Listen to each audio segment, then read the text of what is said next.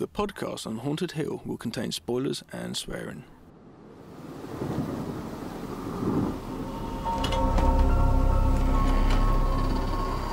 I am the devil, and I am here to do the devil's work. Think so it is, Michael. Be one of us. I didn't tell you my name. Hang up. I didn't tell him my name. They're all part of it. They're all parts of it. Come.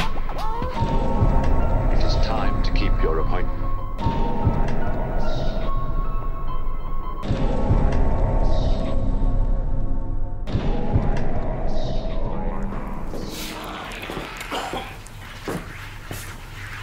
You're still up. What are you doing? My love. Oh, Gav. Hi, mate.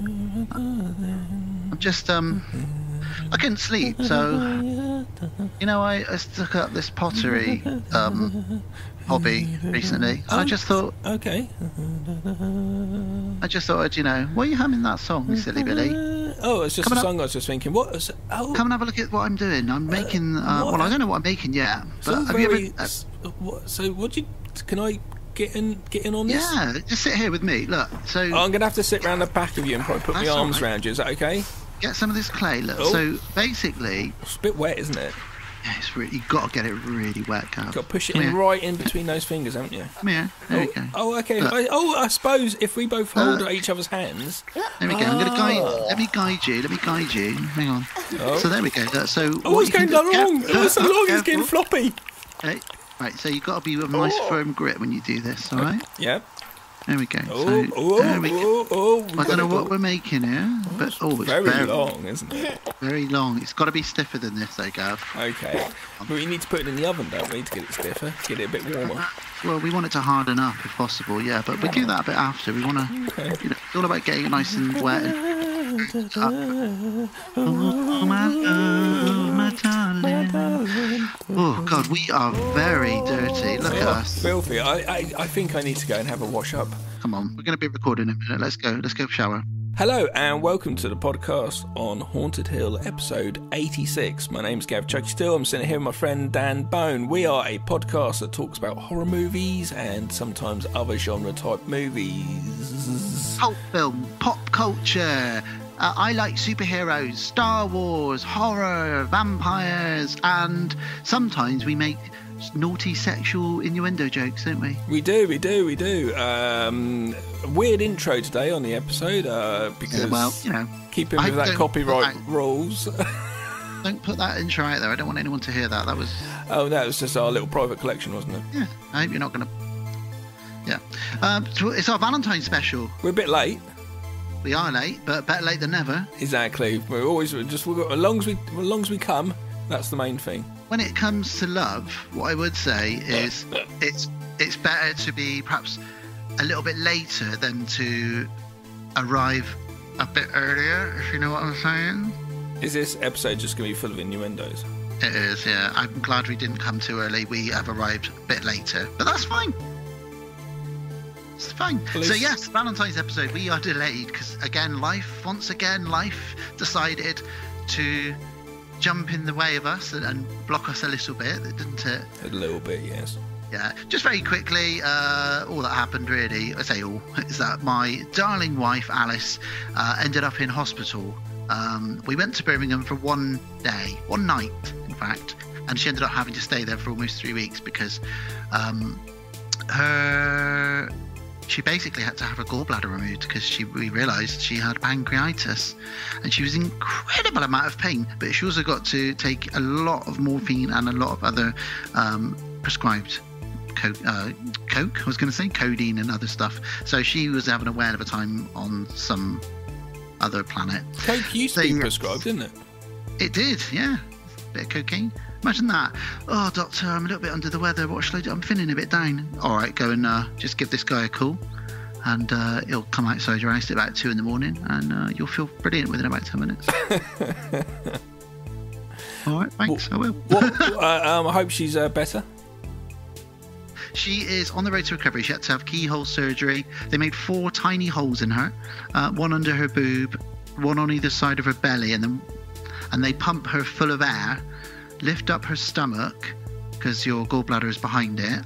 Basically, she had loads of gallstones in her gallbladder, and then they take the whole gallbladder out. And then do you know where they take it out?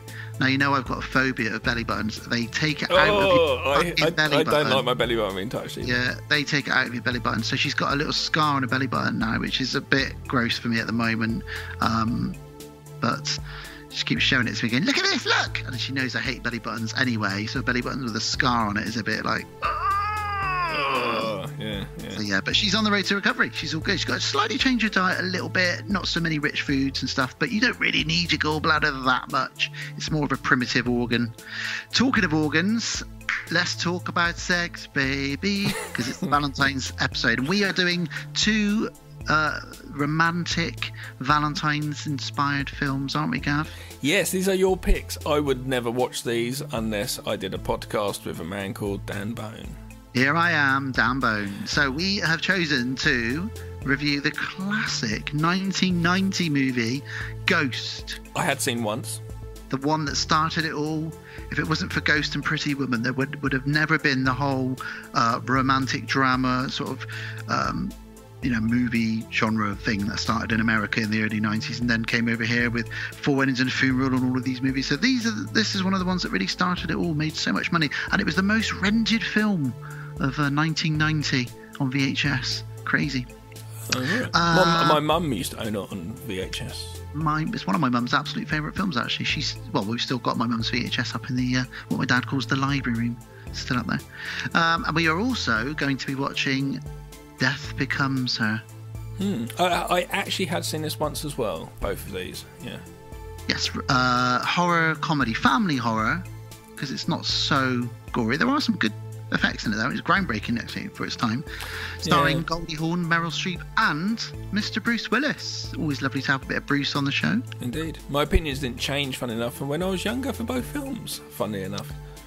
Oh, so you still love them as much as you did them. That's good to hear. So we'll talk about those in a moment. Gav, what have you been up to, mate? Sounded like a goat. Sounded like a goat.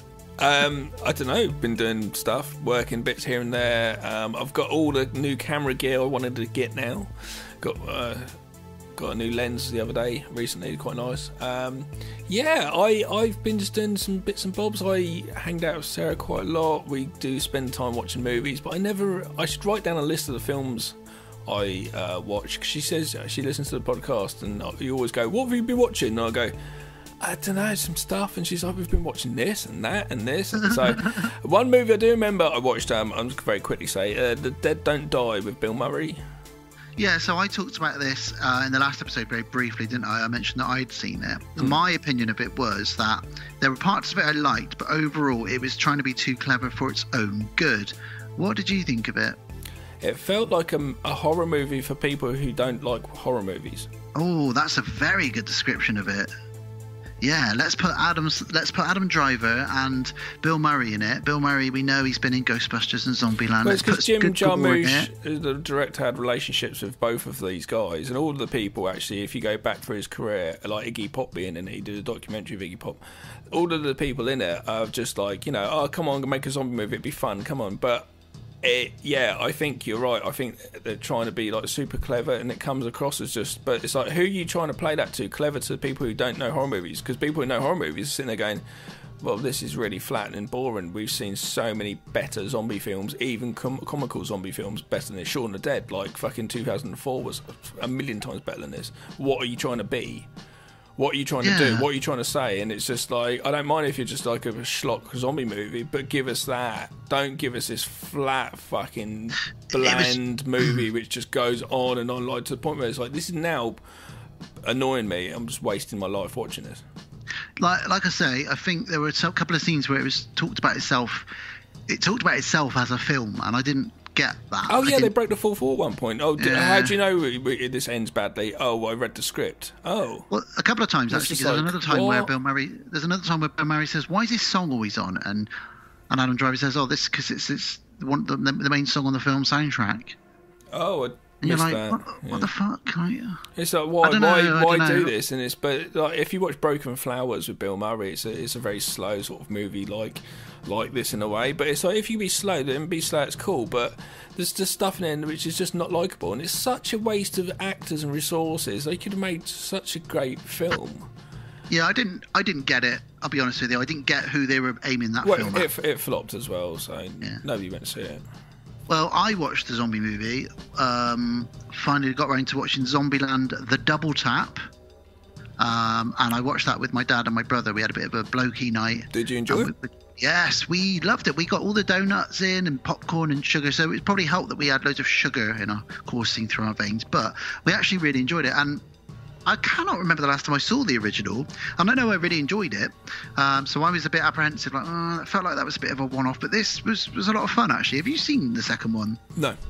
Oh, yeah, I really enjoyed it. It's my dad actually said he thought it was as good, if not slightly better, but I think that's just because it's newer. I think it's, I'd have to rewatch the first one again, but I really enjoyed it. There were some really good effects in it. And again, it's less about the zombies, more about the characters.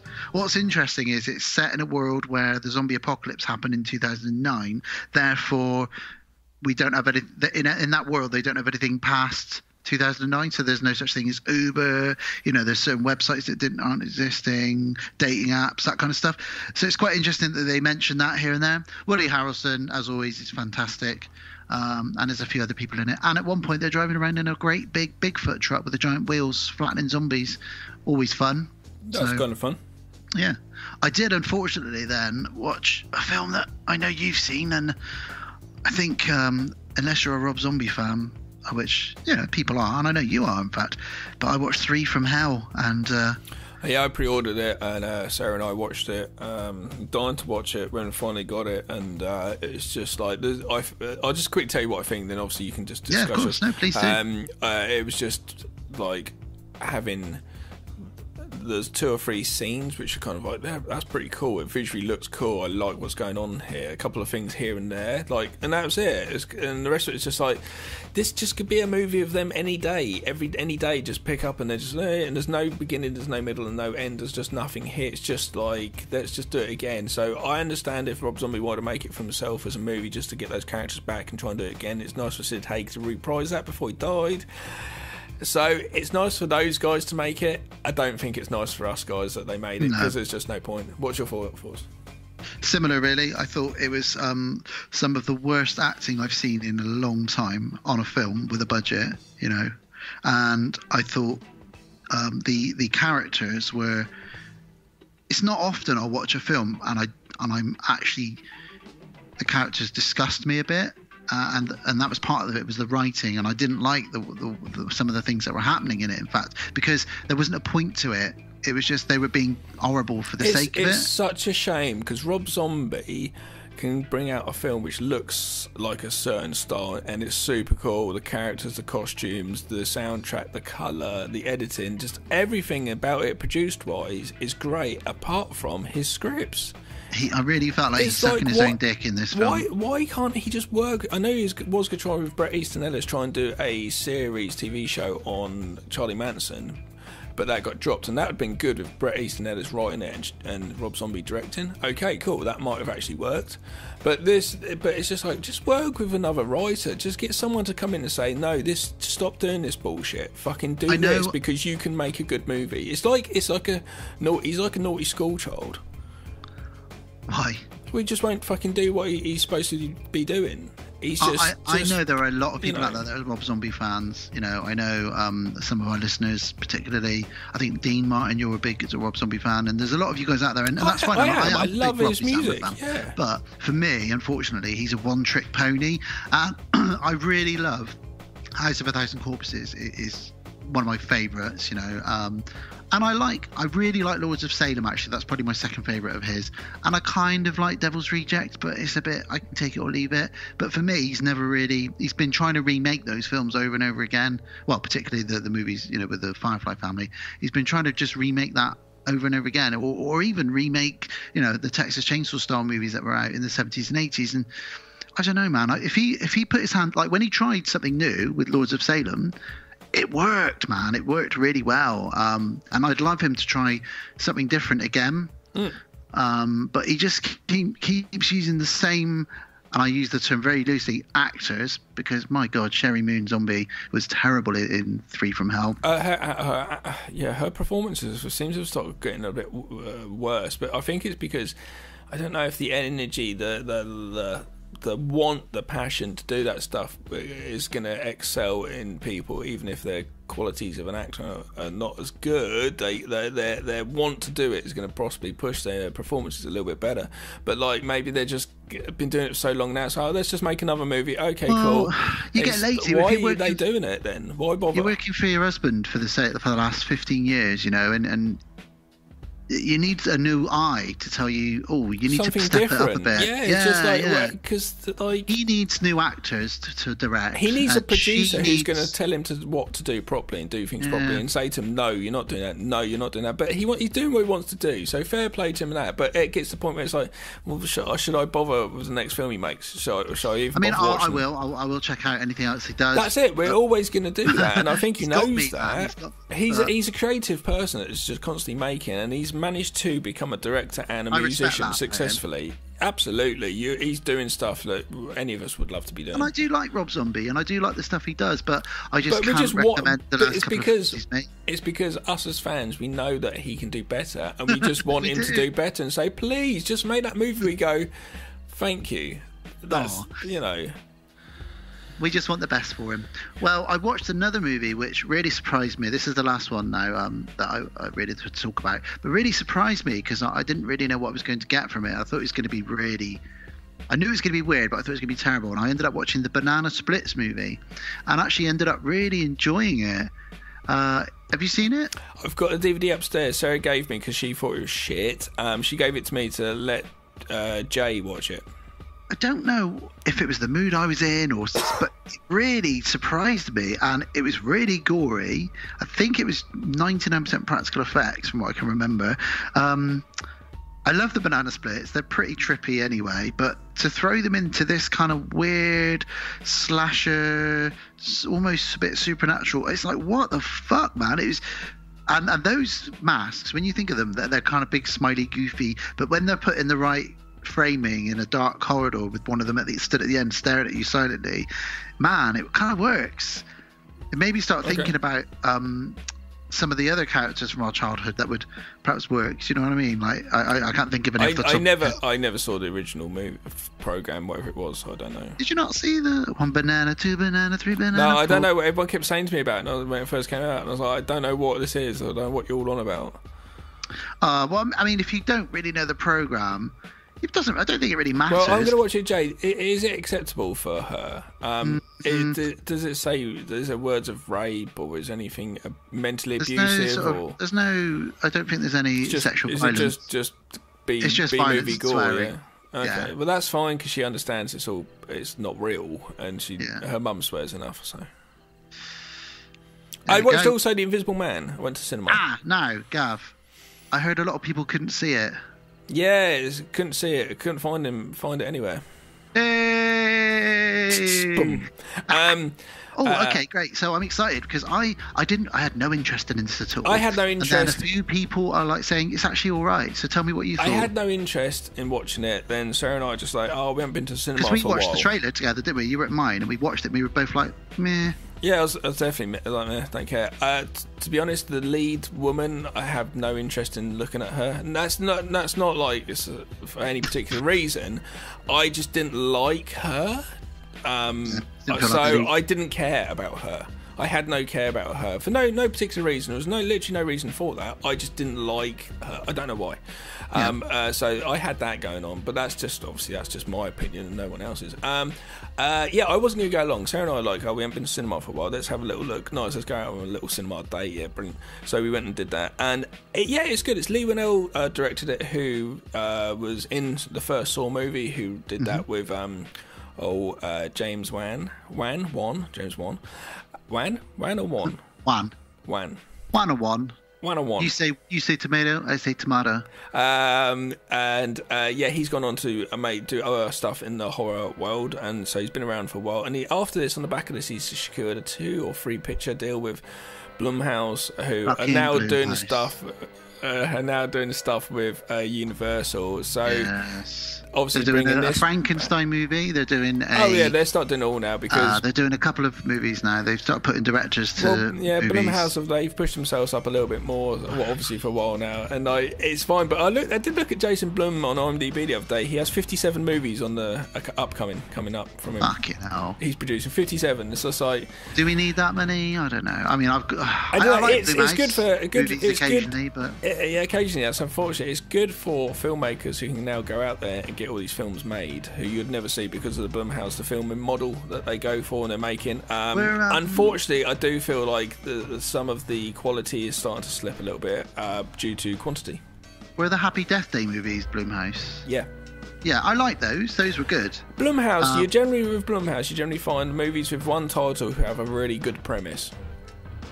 Yeah, occasion. I probably like every. Actually, I'm sitting here sort of being a bit mean. I actually probably like every other Blumhouse movie. Yeah, I'd say it's probably every other, or maybe a little bit less than that. But yeah, it's a shame, but you do get some good ones. But yeah, Invisible Man. Let's get back to that very quickly. It's from a female perspective of. I won't go into spoilers.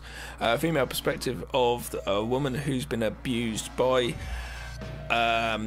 A scientist person who's inevitably becomes the Invisible Man, and she gets away from him one night, and then obviously he comes back into life, and people think she's a bit crazy for saying that there's this her ex is here, because apparently he died. Ex is here, or he died. Ex is here, and he's attacking me, but he's invisible. They're just like, you're insane. From that side of it, that perspective, it's very good, because especially in this climate of where we are in life, where any colour, any race, any sex, whatever, shouldn't be actually a factor. It shouldn't even be a discussion. So it's quite nice to just drop this in, and we go into a story about a woman's perspective, and it's about a woman being abused, which is quite ironically, I'm writing a script at the moment, which is about a woman being abused. So for interest's sakes, it was interesting for me to go that way and watch the movie, and it plays out quite well in those terms. It's very genuine. It's good. It's fairly good writing. It didn't need to be an hour and 45 or an hour 50, whatever. It should just be a plain 90 minutes. It's good. I've heard it takes itself a bit too seriously at times. I didn't really think so. Okay, somebody I know said they thought they took itself a bit too seriously, and he said if I wanted to see, he said I felt like I just wanted to go home and watch Hollow Man. It did. I do like Hollow Man, actually. I like Hollow Man. And we talked about that a little bit before the movie started. But no, it's a worthwhile watch. I don't think it should be an hour and 45 minutes. But it's a worthwhile watch. If you're a horror fan, I think you should watch it. It's more thriller than horror, though. You're not, the horror element is what, I guess a horror element, if you really look at it, is actual abuse. When it comes down to the Invisible Man itself, the original black and white film is quite a gnarly film, the way he kills people and stuff, and it's quite like, whoa, and this does have that, but it's more thriller, I would say, than a horror, But worth a watch. You can't not come away from a movie and think it's shit, so it's a nice little twist here and there, so I'm a big fan of the Invisible Man movies. I used to love the TV show. Remember the TV show that used to be on? No. But the guy, I think it was the guy from Man from U.N.C.L.E. was in it. It was kind of like the Incredible Hulk, that kind of thing, where he's on the run and he had to hide, and every week, he would do another mission, that kind of thing. It was really good. I will check it out based off of what you and Sarah said. Yeah, I'd say it's also in the vein of a sort of more of a Hitchcock type film. And I'm not in any way saying comparing it to a Hitchcock film. It's in that way inclined to say, in that way in a thriller, and being a bit more of a slow burn, a bit more of a drama, and character driven. I'll check it out. Indeed. Can we get onto this episode before people get bored and turn us off? Because we want to keep them turned on. Because it is our Valentine's special. But before we take a little break then and start chatting about Patrick Swayze. I just wanted to mention, and I know we don't often like to sort of mention things that are happening right now in the media, but some good news. Talking of monsters and abuse, the dark monster Harvey Weinstein has been given 23 years in prison. Yay! We wanted this. We don't have to talk about him anymore. No, this is fantastic. Yeah, we mentioned it every episode. Just not that we have any power at all, but you know, we were worried that he would vanish into the. I really thought he was going to become the Invisible Man. Yeah, but no, he's had quite a few court appearances where he looks more and more decrepit each time. It's all a fucking act. He had heart surgery recently, and they were sort of trying to, oh, can he just get a really short sentence? No, he fucking can't. He's been given 23 years. Good. Fucking rot. Sorry. Indeed, I don't know how much of that he will do. Not from his health. I mean, in actually how much he get out from good behaviour. Well, I think a combination of his health and getting out of it. But either way, everyone knows his face. What you need to do is him get coronavirus in prison. That's what you need to get. Ooh. There we go. But anyway, he was a cunt, and fucking hell. He should go down, and he did. So I'm really happy that actually that happened, and he didn't. And somehow, do you know what I was expecting? Literally just expecting was it to be like, oh no, he got away on doing some community service and staying in his house for 5 years and paying loads of money, because somewhere along the lines, some powerful way of money got involved. There's no smoke without fire, and when probably around 100 women, if not more. Oh God, yes. And if he hadn't, I'd hate to know what would go on. There'd be fucking rallies all over cities around the world. Probably it'd just be like, you can't, not in 2020. This has changed the whole Me Too. Do you know how good it is though? This will possibly stop people in the workplace saying to them, "Give us a blowy and I'll give you a job." You know. Yep. This hopefully will make them at least have a second thought and go, oh, best not be a prick and do that. You know? There was something with Roman Polanski. Or women as well, because I'm sure women do this as well to guys. Yep. But there was something with Polanski recently as well, wasn't there, where he was at, one of his films won an award and a load of women walked out. And why is he still getting work? It is quite weird, the whole Polanski thing. It is very strange. It is really weird, because it's like you did have sex with someone underage, so like, very strange. That's not cool. Don't know. But there we go. Anyway, on this lovely, sexy note, let's get off this and get back to what episode we're going to do. We're going to do Ghost, Gav. Okay, let's ghost it up, baby. Oh yeah.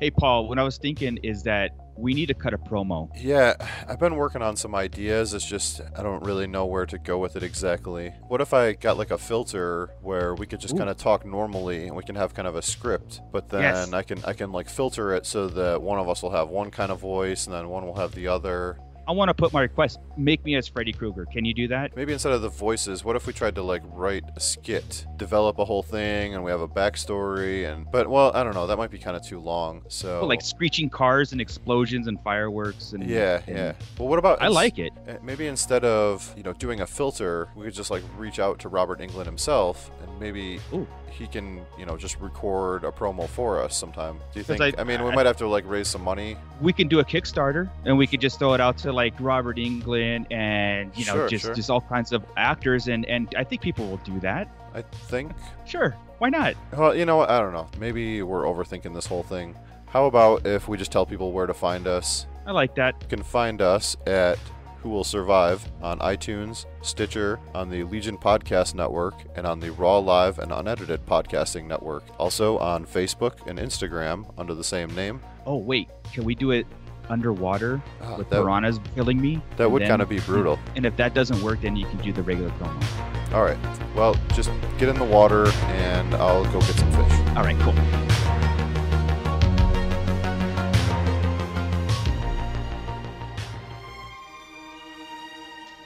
What's the matter? Seems like whenever anything good in my life happens, I'm just afraid I'm going to lose it. I really love you. What do you want? Get out of the hotel! Somebody help us! What's happening? It's like I think about you every minute. It's like I can still feel you. The problem with you is you still think you're real. It's all up here now. You want to move something, you got to move it with your mind. Molly, why can't you hear me? Who is that? You can hear me? Can you hear me? Sam Wheat. Say my name. Say it. Leave me alone! Say my name. Say it. Say it. Hello? I get a message from Sam. What? Sam Wheat? He asked me to call. Once you go to police, he said it was a setup. He was murdered. She said Sam knew who killed him. Are you out of your mind? I mean, what are you going to tell the police? She knew things, private things. I know about the green underwear that you wrote your name on. Well, this psychic woman's got a record that goes back a long way. Don't you see I'm not a fake? I don't know what's real anymore. Don't open him. Don't open the damn door. He's a murderer. Why are you doing this to me? You hear me? Why are you doing this to me?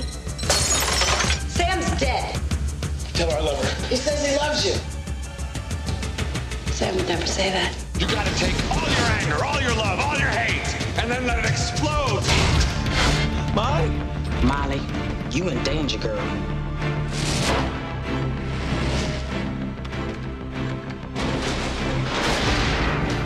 So, first film of our sexy 2020 Valentine's episode is Ghost from 1990. After a young man is murdered, his spirit stays behind to warn his lover of impending danger with the help of a reluctant psychic. Yep. That synopsis is, if you were to say that to somebody, that's never a film that you sound like we would talk about on this podcast, is it? No. Apart from the fact there's a spirit in there. And that's it. It's a ghost movie. So here we go. It's a Ghost 1990, directed by Jerry Zucker, who directed, strangely, he's one of the Zucker brothers who directed Top Secret, Police Squad, Airplane. Very, very strange for him to sort of move and do this romantic drama sort of movie, isn't it? Yeah, totally. Yeah. Okay, no, carry on. It stars Patrick Swayze and Demi Moore, which at the time were big hot commodities. Which is funny because we're talking about the woman's husband at the time in the next movie, which is quite funny. Indeed, Bruce Willis. Yeah, and actually Bruce Willis was asked to be in this movie. There was quite a few blokes which we'll touch on later on who were. You're going to touch on some men later. I'm going to touch Bruce Willis later on. Brilliant. And what's sad now is that Patrick Swayze is indeed obviously passed on. So. I love Patrick Swayze, and I think a lot of people do. He was a funny character because he was kind of like on borderline of I'm not going to like him, because from when I was watching his films, I was a teenage boy or whatever. On the borderline of I'm not going to watch this dude because women like him and he does dirty dancing, and there's literally zero interest. Then he would go and do like Roadhouse and rip a man's throat out with his bare hands, and you go, you know. He's one of those blokes, when you're a teenager, you definitely were like, oh, that Patrick Swayze seems like a dick. But only because you were jealous that he could dance like an absolute god and do martial arts. At no point did I ever watch Dirty Dancing, or did I ever think, that man can dance like a god. I mean, Gav, I'm going to tell you right now, he can dance like a god, trust me. I'm sure he can, but at no point did I ever want to dance like a god, or if there's such a thing. Or Patrick Swayze is, I suppose. But it's funny that you thought that. The time of my life. Ooh, never felt so in this Patrick movie, Swayze, Demi Moore. Yeah, he needs love with Demi Moore, who happens to be an artist, isn't she? She is. What does he do? She is. What does he do? He works for like Wall Street, doesn't he? He's a banker. Yeah. So the movie is.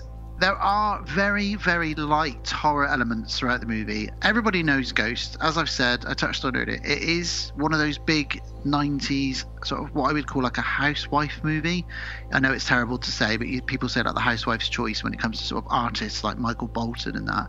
And this is one of those kind of, your mum loved this movie. Yeah, I don't understand why, but it was, I remember it being before we had the Facebook and the Twitter and the social media, and where, in the sense how it was, we had people just talking to each other when they met each other. Have you seen that movie? Seen this movie? And I remember my mum and all her friends going on and on about this. And it wasn't because it's had a little naughty sex moment in it. Is that the reason, or I think it was the reason? It's slightly spiritual. My mum thinks believes in God and all that jazz.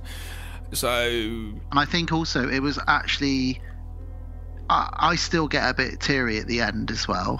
So I think it is quite sad as well. But also, it had Whoopi Goldberg in it, who is probably never been funnier, in my opinion. She's really funny in this movie. We'll get onto her character in a moment. What a name, though, Whoopi. It's a shame. It's a shame that it's also a whoopee cushion.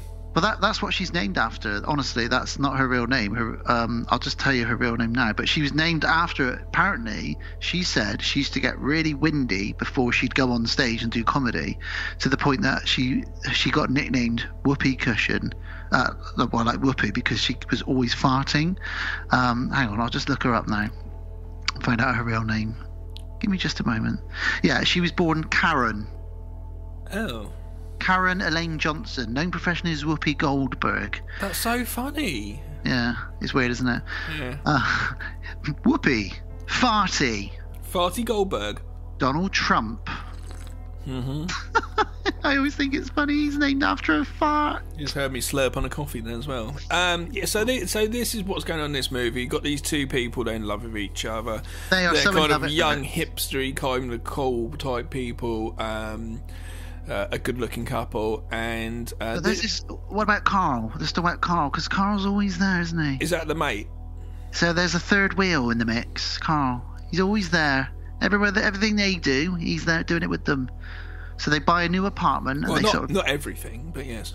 Well, so they start renovating this apartment, and they couldn't be happy. It's kind of like The Crow. You get that.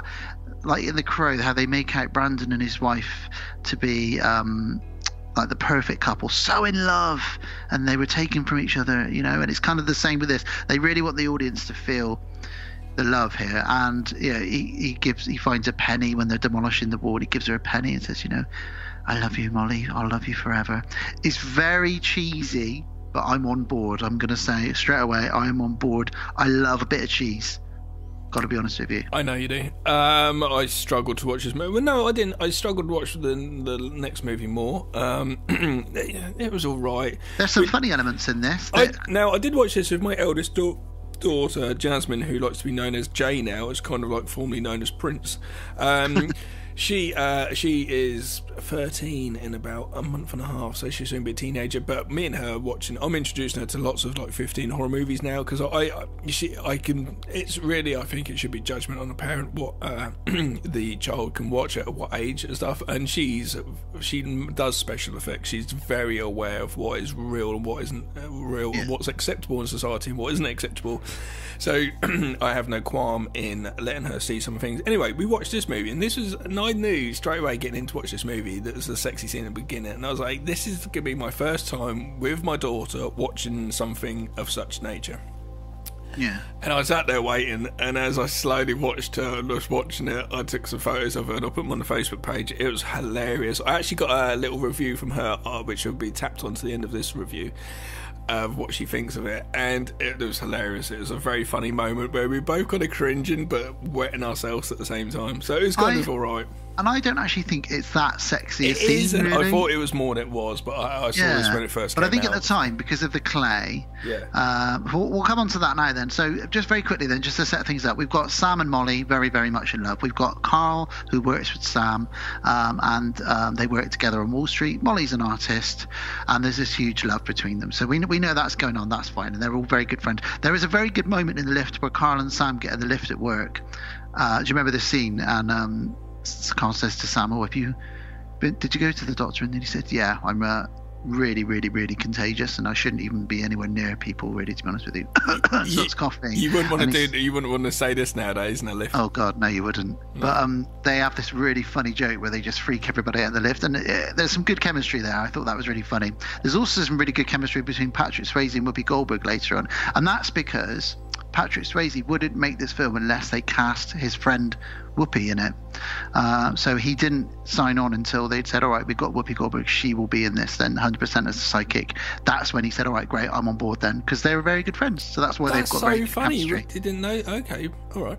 Yeah, so they've got really good chemistry, and particularly in a scene later on. This movie, to be fair to this film, I when you said about the movie's done, I was a bit like, oh, fucking hell. This film itself, apart from that cheese factor side, I'm a bit like, oh, it's a bit too pop, it's a bit too like, it's made very well, it's acted very well, it is a good story, it is a great idea. It's just not something for me nowadays, but I really did appreciate performances and stuff, and it flowed very well as a movie. Yeah. It's a very much a 90s film. Oh yeah, God yeah. And it is, in those senses, it's a good film. I don't think I can personally I can recommend it, but do you know what I mean? It is a well-made movie. Demi Moore, talking of acting, Demi Moore was cast because she's got a crazy ability to be able to cry out of either eye on command. Wow. I wonder what else she can do. They didn't want him initially, Patrick Swayze, because they thought he was too much of a tough guy after Roadhouse. They were like, yeah, we don't think you'll be good in this. And then they brought him in, and he did the scene towards the end where he cries, and he made everybody in the audition cry. And they said to him afterwards, like, what the hell? How did you channel that? And he said, my dad died 6 months ago, and I just thought what it would be like to be able to see him one last time in heaven. And they were like, you have got this job, my friend, you have got this job. So, they're really good artists, craftsmen in this, Yeah, good, and that's why the acting's good. And Whoopi Goldberg's a great actor. She won a bloody Oscar for this film. I didn't know. Isn't that crazy? This film won 2 Oscars, in fact. Okay. But yeah, so, I mean, it is a very liked film. And like you said, it is well made. You can feel that, and yes, it hasn't aged well with regards to the cheese, but then cheese is there. You know what you're getting with cheese. So let's go to the scene that you're talking about, Gav. We get the very famous pottery scene, that bloody song by the Righteous Brothers, Unchained Melody. That became then a #1 in the charts in England. That got re-released, didn't it? Yeah, God, it was all over the charts. And that would have helped this movie's popularity. And you as only well. associate that song with this film now, and that is you don't get that anymore. No, you don't. The 80s and the 90s now, my friend, different times. In the 80s and the 90s, they really they wanted you to invest in the film because they wanted you to buy the soundtrack, because this soundtrack to this movie went on to do really, really well, obviously. They wanted you to buy the soundtrack, they wanted you to watch the film, to rent the film, and then eventually buy the film. It was like the whole package. Don't do that anymore, do they? They just don't do it. No, different world. Funny thing is, nowadays you can't get the soundtracks and stuff. It's not really advertised as much, but what you can do is you can get, like some of the cult movies we like, you can get these incredible records, vinyl releases, which are just all coloured vinyl with pictures, brand new sleeves, new artwork, and they all go for like 50 quid a pop or whatever. It's like fucking ridiculous, but that's crazy. It's just such a weird different place now. But yeah, I was sat with my dad the other day having a coffee, just chatting, and the radio was on in the background, the actual radio, we didn't have any music on that we'd chosen, and the Ghostbusters just came on, Ray Parker Jr. Yeah, it's good. And I was like, what the hell? And I said to my dad, this is such a good song, though. It's such a well-made song, and it's genius, really, because how better way to sell a movie than have them just chanting the name of the movie all the way through the song? It's pretty crazy. But yeah, it's a different time, like you say. So, Black Bloody Song. So, pottery. Do you want to talk about this scene, Gav? What are your thoughts and feelings on this scene? You can listen to what Jay and I think at the end of this review, if you like. It was very, probably a bit too sexy at the time. Molly's doing some pottery. Sam comes downstairs. They get all dirty and wet and covered in clay. And then it culminates in this very 90s sex scene. But it's just been hyped up so much that you expect to see full frontal nudity pentation, but you expect because it's so built up in my mind. I expected to see anal. It was that rude in my mind. I was just like, I can't believe I'm going to watch this with my daughter. And it came on, we just laughed. Demi Moore just shoving loads of clay up Patrick Swayze's bum. Exactly. That's what I assumed it was. Oh my darling, stuff the clay in. Yeah, that doesn't happen, but they do make love because, you know, they don't have sex, they make love for sure. Yep. So, there is a scene where she says, you got to get it nice and wet. And it's like, fucking hell, come on, Demi Moore, we know what you're saying. Back to the plot. So at work, Sam's at work, this is Patrick Swayze, and he finds that there's too much money in one of the accounts that he's working on. He can't quite understand it. That'll come back into play a bit later on. So Molly and Sam go off to watch Macbeth, A Charmed Life, Who Led a Charmed Life, sorry. And they talk about marriage. Sam will never, ever, ever say something, will he, Gav? What will Sam never, ever say? Don't know. Brilliant. So she always says, I love you. And much like Han Solo, he doesn't say, I love you back. He says, ditto. He never says it. Why? I don't know. And she says, why don't you ever say it? And he says, because everyone says it. It doesn't mean anything when people say it.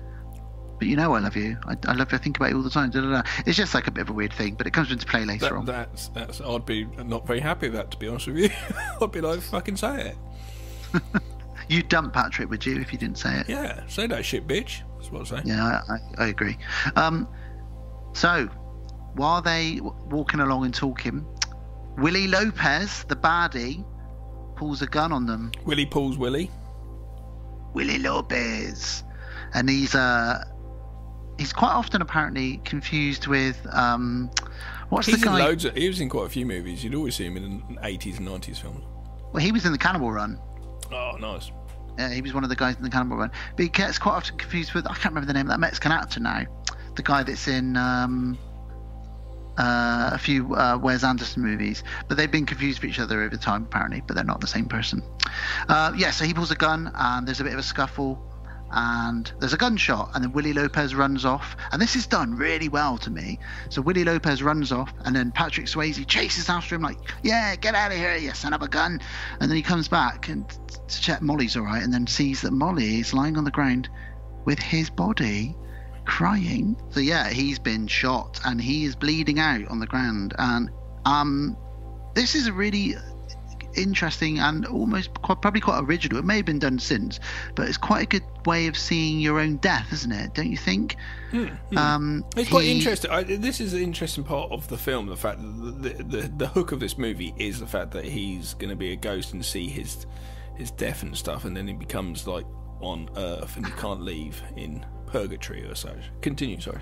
And how funny as well, going back to something I touched on earlier, that Bruce Willis was offered this role and turned it down because one of his reasons was, I don't want to play a movie where I'm killed at the beginning, and I don't think people would want to go and see me as a ghost. And then he went on to make The Sixth Sense many years later. But you don't know he's a ghost in The Sixth Sense until the end. Oh, have I ruined it? I just bought that copy for that the other day, and I took it around my mum's house. So check this out, you should watch this. So have they watched it yet? I don't know.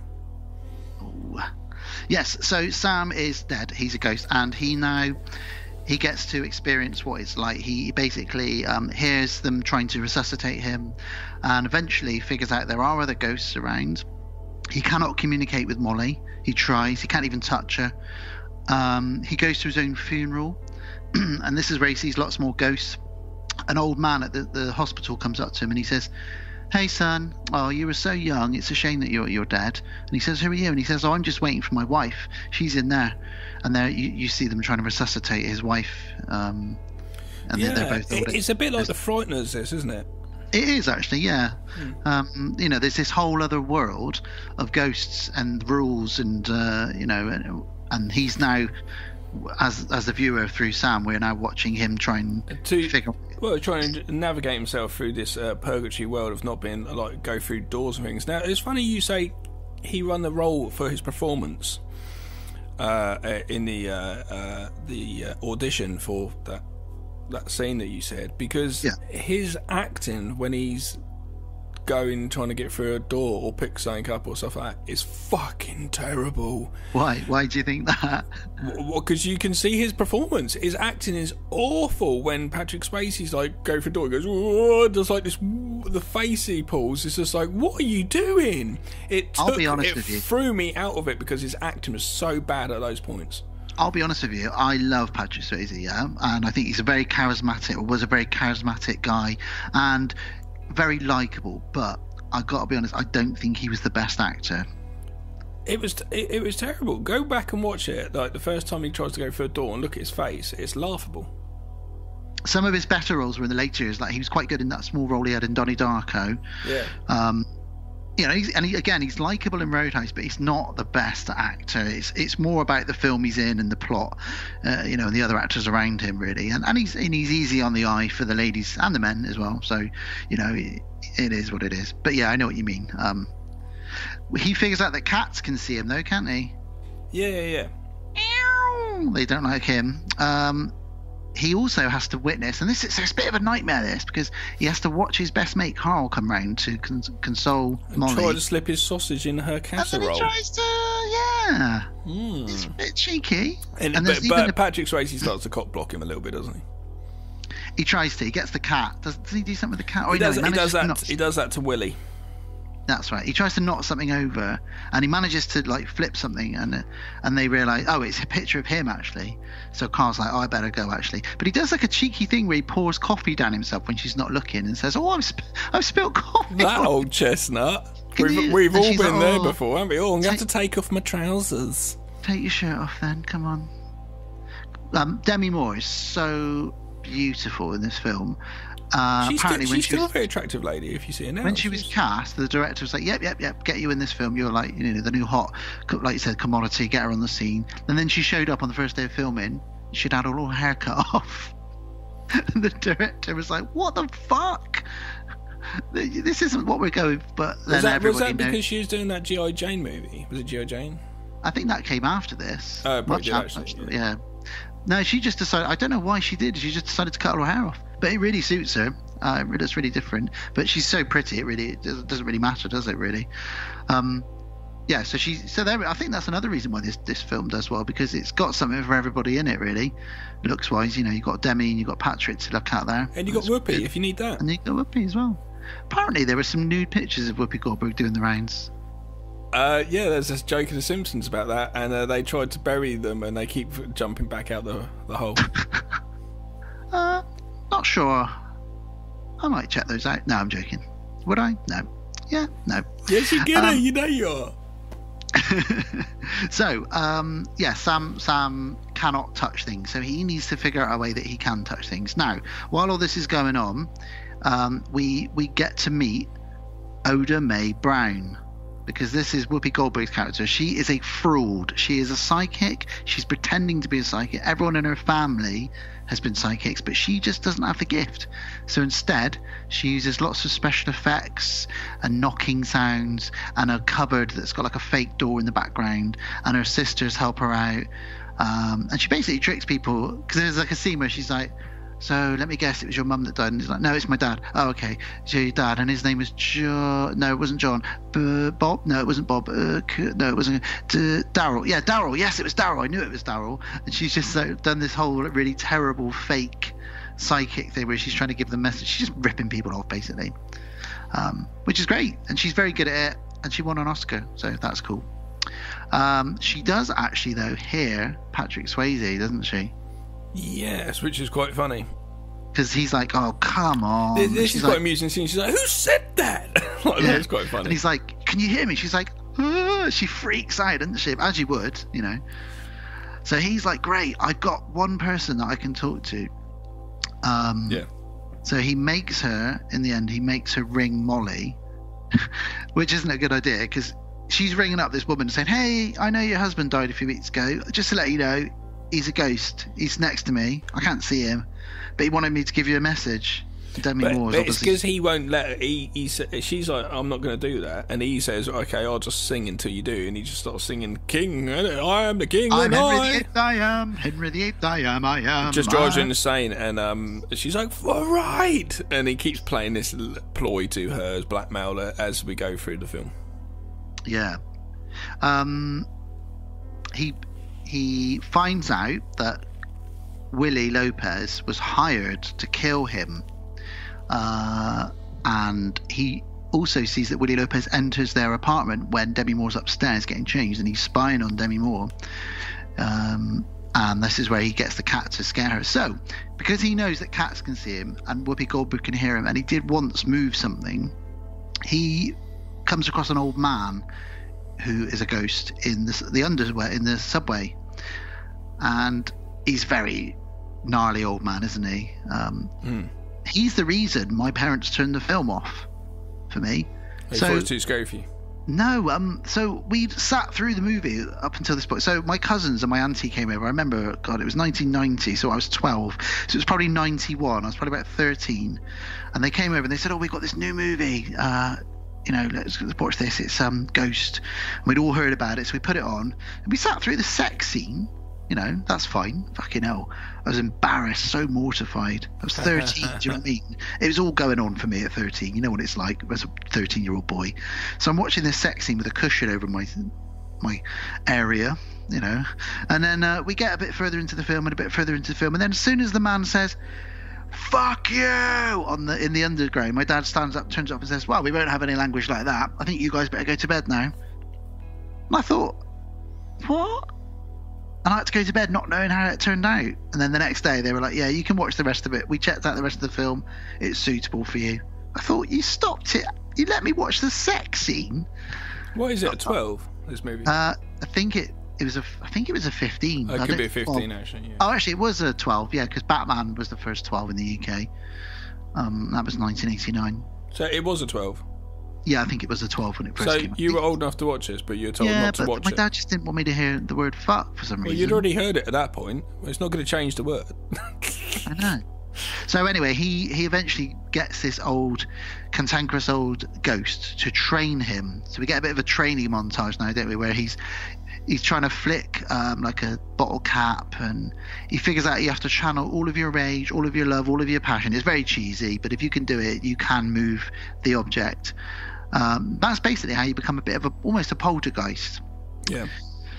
Plot develops a bit further. We find out that it was actually Carl that hired Willie Lopez, because Carl has been Patrick Swayze follows him because he says, look, we've got Demi's like, there's this person, can you go check it out, whatever, and he's like, okay, fine, goes check out the place, and because it's been channeled through Whoopi, we know of this address, goes there, and Patrick Swayze's saying, oh, be careful, he knocks on the door, and we get a little twist. All of a sudden they go, all right, how you doing? And he walks in.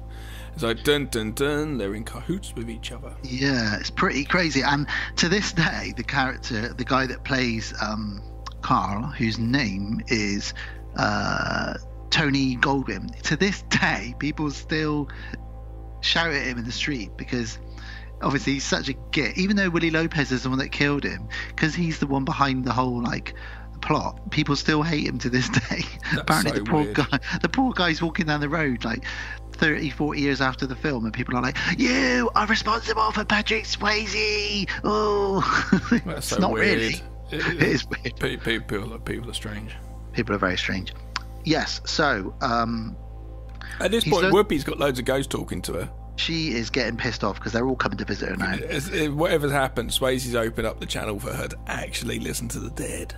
And at this point, when he goes back to ask her some questions, he realises he learns a new skill, because there's an old man in the room, and he jumps into Whoopi's body and possesses her, and talks briefly to his wife. It's very good scene with Whoopi Goldberg getting to put on a different voice and act like an old man. It's quite cool. And he realises he can possess Whoopi Goldberg, so that's so you got Swayze and Whoopi. I reckon that should be a new team-up TV show. Obviously Swayze's dead nowadays, but Swayze and Whoopi together again. Swayze in Whoopi. Oh, Swayze in Whoopi. There we go. That's what it's called. Great. So maybe that's the photos you've seen. Maybe it is. Oh God, Patrick Swayze doing Whoopi Goldberg. I want to see these photos. I don't. I do. Now, Patrick Swayze has a plan, and that plan is, I'm gonna fuck Carl over, and I'm gonna sort out all this money that he's been laundering, because this guy, he obviously owes this money to somebody, and he's arranged, I don't know what the sum is, but it's millions to be moved into an account by a certain time. So he gets Whoopi Goldberg to go to the bank pretend to be somebody else. And this is a really funny scene. This is a scene I talked about with this great chemistry, because she's been fed what to say by Patrick Swayze. Obviously, no one can see him because he's a ghost, and it's really funny. He's trying to get her to like draw the money out. She's very nervous. Then she sees Molly at the bank, and she has to run away quickly. Then he makes her give the check to a nun, and she does not want to let go of the check, does she? Because it's a check for like $2 million or something. And it's funny that there's nuns, because Whoopi Goldberg famously went on to play a nun in Sister Act 1 and 2. I was just thinking of Nuns on the Run: Spectacles, Testicles, Wallet and Watch. That's another good nun film. I watched a nun-exploitation movie the other night called Nude Nuns with Big Guns. Have you seen that? No, but I've seen the title, that's for sure. It is fucking terrible. Like really fucking... Like, actually worse than 3 from Hell. It's worse than 3 from Hell. It's fucking terrible. But yes, there we go. So, what's happening? Where are we at? Money, check, to the nuns. She doesn't want to do that. We get a great scene now. So we're almost at the end of it, where Carl's at the office and he's sweating and he's trying to get the money transferred, but the money isn't in the account. And now Sam uses his new skills. He shoves chairs around and he starts typing murderer on the screen. He types, and then Carl says, "Who is it?" And he says, Sam, and he types Sam a bunch of times on the screen.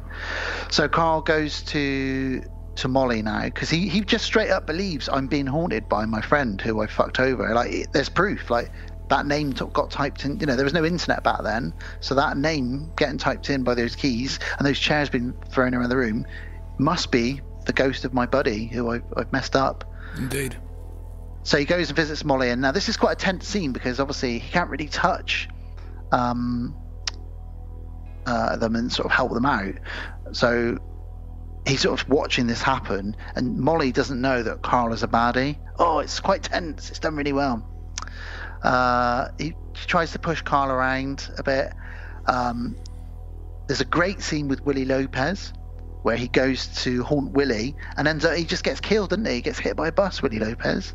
And now this scene. Oh. It's when hell comes up for him. Oh. So when a baddie dies in this film, you get these shadow creatures, don't you, sort of come up, and they make this sound, and the sound that they used is a baby crying slowed down and played backwards, and that's how they make that sound. Oh, okay, cool. And it's like, it's just this terrifying sound, and it takes your ghostly spirit off to hell rather than obviously the nice place where Patrick Swayze will end up eventually. Yes, so we know that Carl is probably going to be going to hell at some point. So Oda Mae Brown, that's Whoopi, and Sam, Patrick Swayze, they go to visit Molly. They prove to her once and for all by doing the penny trick that he is there, he is a ghost. And then Swayze slips into Whoopi again. Oh, and now this is a very strange scene where we get a lesbian possession dance kiss. Yeah, that's I don't know how else I can describe it really, but basically he possesses Whoopi. They kind of get close to each other. I don't think they actually like full on kiss, but they do get very close and they dance, and she believes that it's definitely Sam in there. It's a very strange scene, but it is what it is. Do you know what I mean? Yep. It is what it is. So he gives her a penny to prove, that she's definitely he's definitely there, in spirit. Righteous Brothers song plays, and then it's interrupted because Carl arrives, and Carl's got a gun. And then the trouble is, Sam found out earlier, when you possess someone, you become so weak you can't do anything for a few minutes after, of course. So he can't do anything to stop Carl from trying to shoot Whoopi Goldberg and Demi Moore. He pulls a gun to Molly's head and starts shouting, "Sam, I know you're there. You need to help me get that money. I'm going to get killed." Da, da, da. And Sam manages to push him about a bit. He falls into a window. The window smashes, and this giant slice of glass slashes down into his stomach, and he's dead. And taken away by bad CGI ghosts. Making horrible sounds. You sound like Ace Ventura then. Alrighty then. Alrighty then. Yeah, the shadows arrive to take him away. Then Molly, because heaven starts opening now. This is the cheesiest bit. And Molly can hear Sam's voice, and then she can see him. And this is the bit that Patrick Swayze said he channeled, thinking about his dead dad, because he starts crying, she starts crying. They manage to have a very ghostly, spectral kiss. And then Whoopi Goldberg, this is really sad actually, say what you will, Whoopi Goldberg looks around and she says, Sam, they're waiting for you. And she points, and you see like heaven behind him, all these like, you can't see who they are, but there's loads of like figures stood in the white background behind him. And I don't know, maybe it's just where I am at the life at the moment, but that kind of like got to me a bit, and I had a little tear.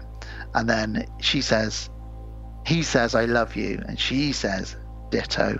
So it's kind of like the other way around. And then he walks off into heaven, and the credits roll, and we all dry our eyes. Yeah, I didn't cry. I thought it was a cheese factor at the end there. I was just fucking hell, let's get this movie done. Some of the action sequences in this, like earlier on with some chasing to stuff, the music score is the most lazy writing I've ever heard, and it's just like, what the fuck? Try and make this a bit more action filled. Yeah, that's the film. You talked about it. I listened. Yeah, I did. But you watched it. Thank you for watching it with me. And at least you can appreciate it's a well-made movie. It is. Yeah, like I said. Yeah. I think. Do you give it a thumbs up? I give it a thumbs up, and I do think it stands the test of time.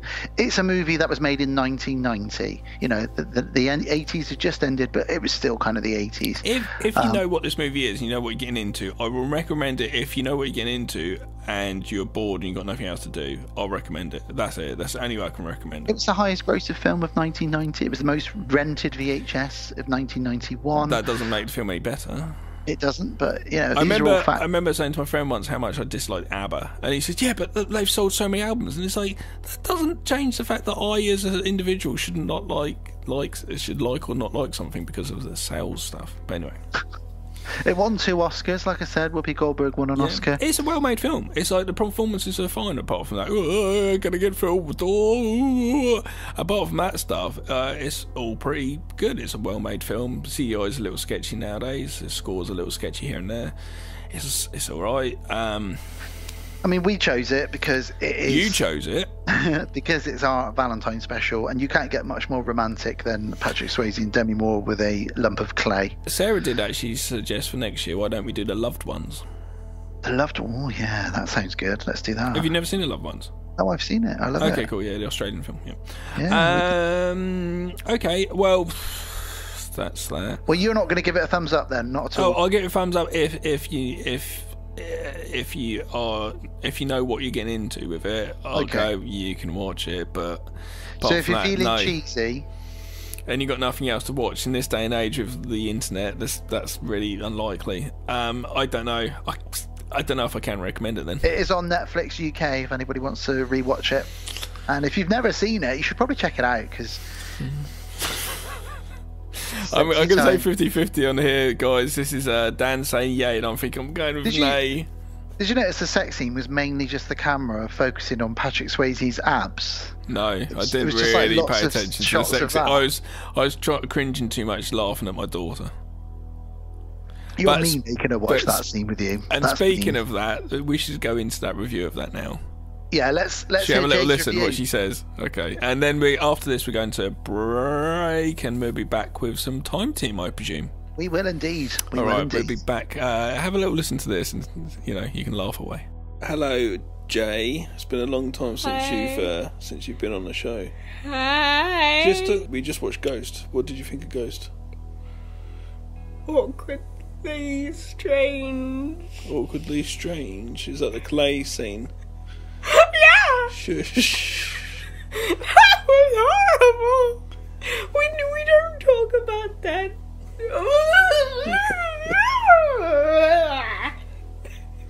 Oh yeah, the clay scene. Did you like the movie? Was it yes or no?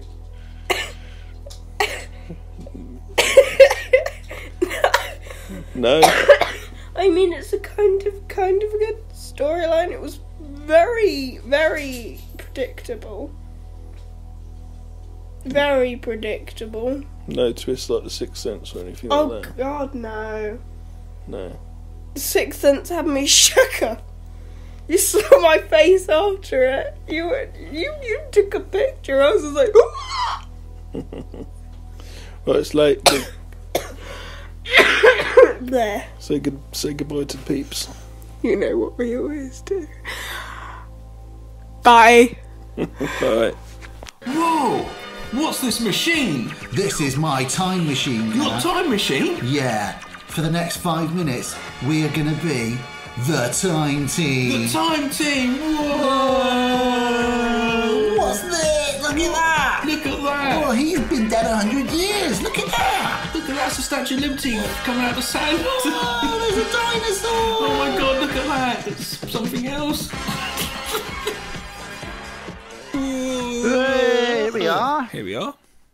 1986. I mean, 1986. Set 1986. Set 6. It's because I've got Valentine's on the brain. I was thinking of sex then. Here we are, Gav. So we are approaching. I figured that, but yes.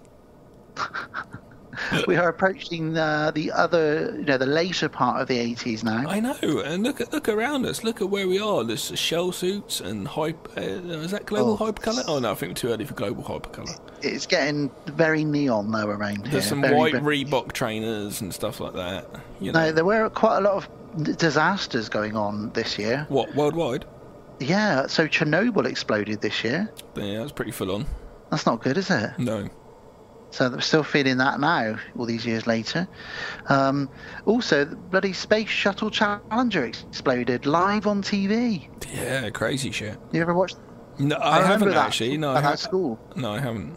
I didn't see it. I've since watched it on YouTube. You imagine watching that though and just being, oh, whoa. It's kind of like if now I guess it had been the same as when you watched the Two Towers and yeah, it was like that really. Twin Towers. I was thinking Lord of the Rings for some reason. Twin Towers. It was the Two Towers. No, the Twin Towers. That just like how that was when that happened live. That was just like, whoa, my god, yeah.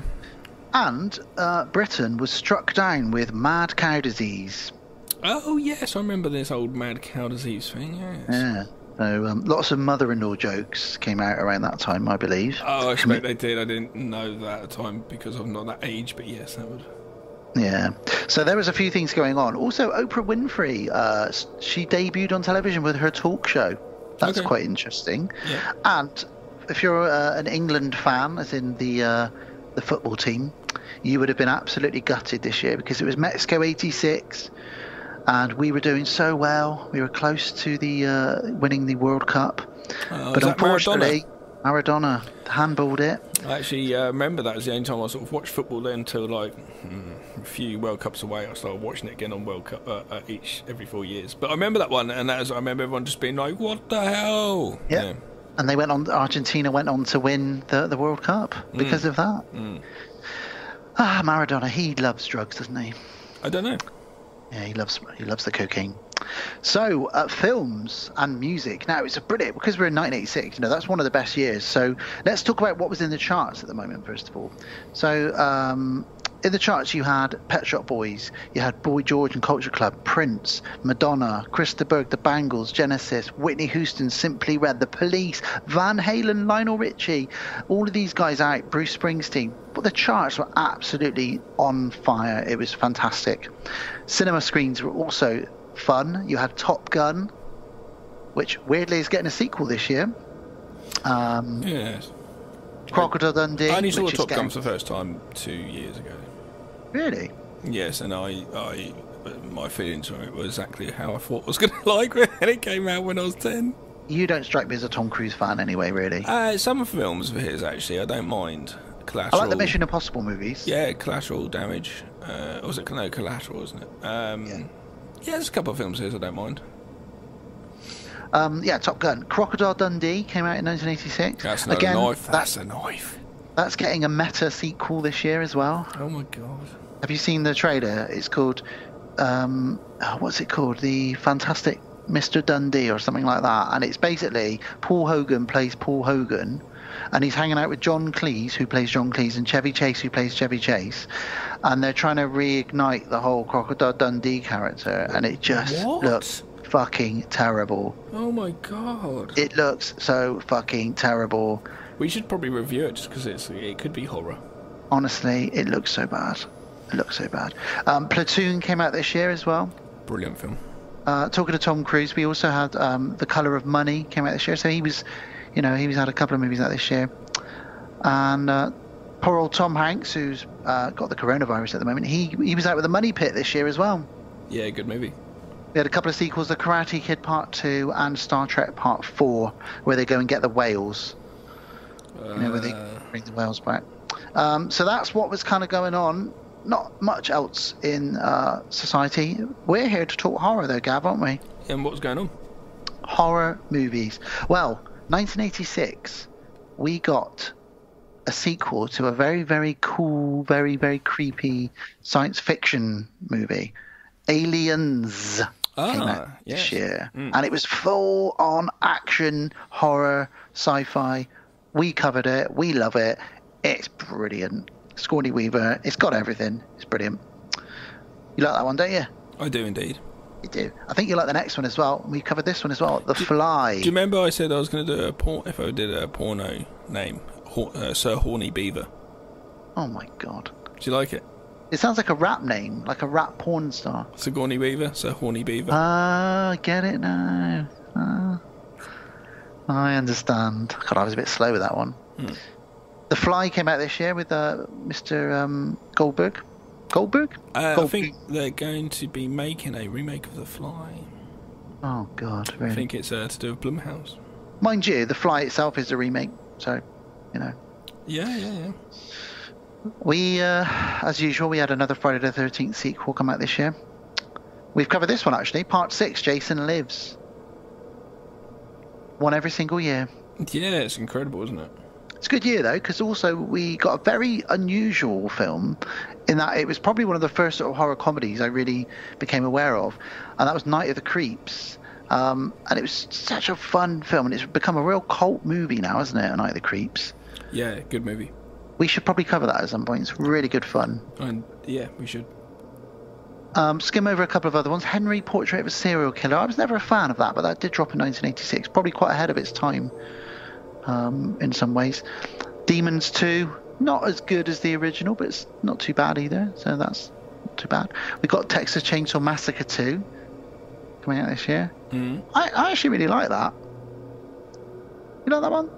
Yeah, it's a very interesting movie compared to the first one, but yeah. Yeah, because it changed the franchise into like basically a silly slasher, didn't it? The next two movies are very, in my opinion, overrated. I know a lot of people really like them, but that's Chopping Mall and Spookies. I don't really... I want to really love them both, but I just never... I watched Chopping Mall really for the first time within the last few months with Sarah, actually, and I thought, I was like, oh, I can't believe I've never really seen this. I've actually had it on VHS and I never watched it. And I watched it and I was just a bit like, oh, I'm disappointed, actually. This is not what I thought it was going to be better than this, actually. Yeah, it wasn't as great, really. I think people who love it are probably like sentimental. We also got Critters 1 come out this year, Gav, which I know we've covered, and I know you love the Critters movies so much. Big fan over here. Yep. We also had a movie come out with what's her name? Why can't I remember her name? Hang on a minute. Grace Jones. Yeah. I like great movie. Great Which movie, I always thought was Mel Gibson as a kid. I always thought it was Mel Gibson as the main kid in it. Oh, right. I thought you meant that as a female vampire, Mel Gibson was dragging it up. No, Mel Gibson, wow. the main kid in it.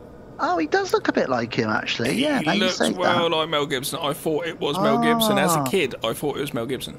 That's quite, yeah, that's because I had no reason not to. I never looked at the credits because I was, whatever. But yeah, Mel Gibson, definitely. Another underrated movie which came out in 1986, which I absolutely love, and we covered this a long time ago, and that's Trick or Treat.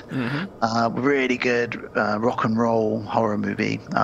We also got a couple of slashers. We got April Fool's Day come out this year, Psycho 3, Slaughter High, the first Troll movie, Maximum Overdrive, which you saw for the first time recently, didn't you, Gav?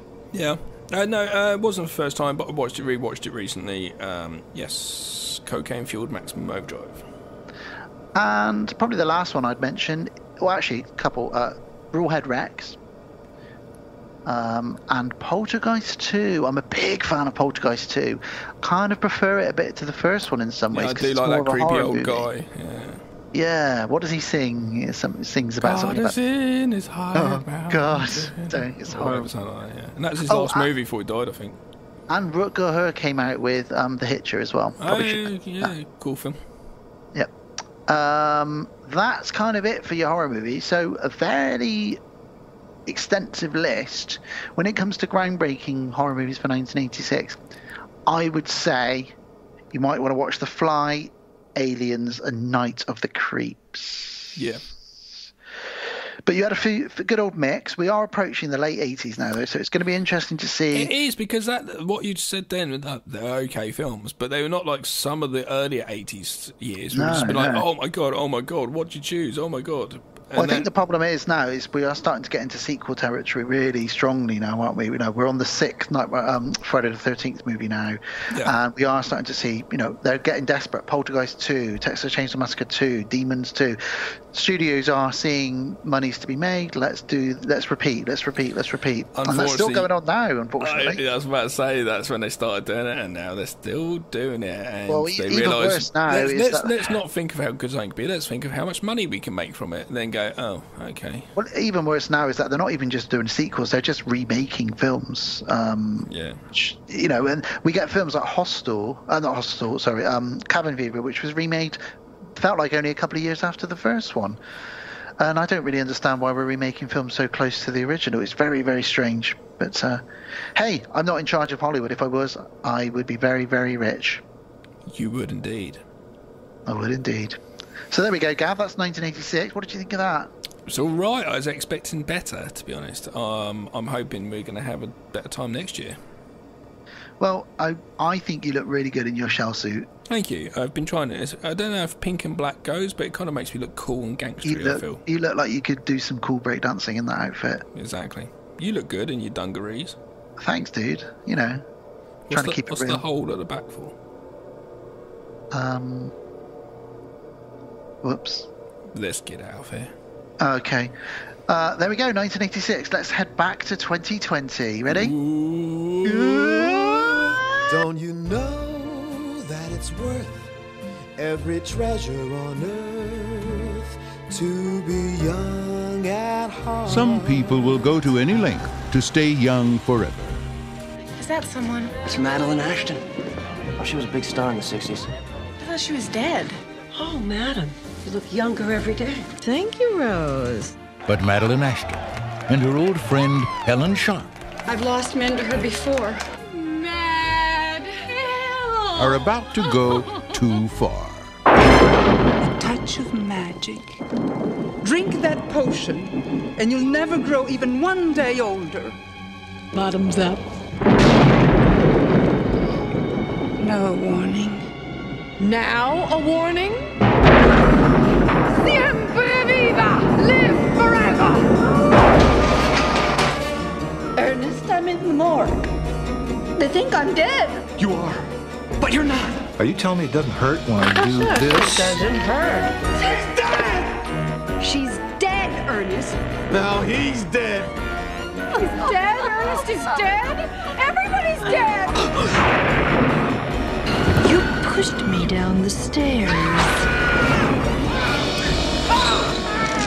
I'm so sweaty. I don't think it's sweat, honey. I think you're defrosting. It's a lie.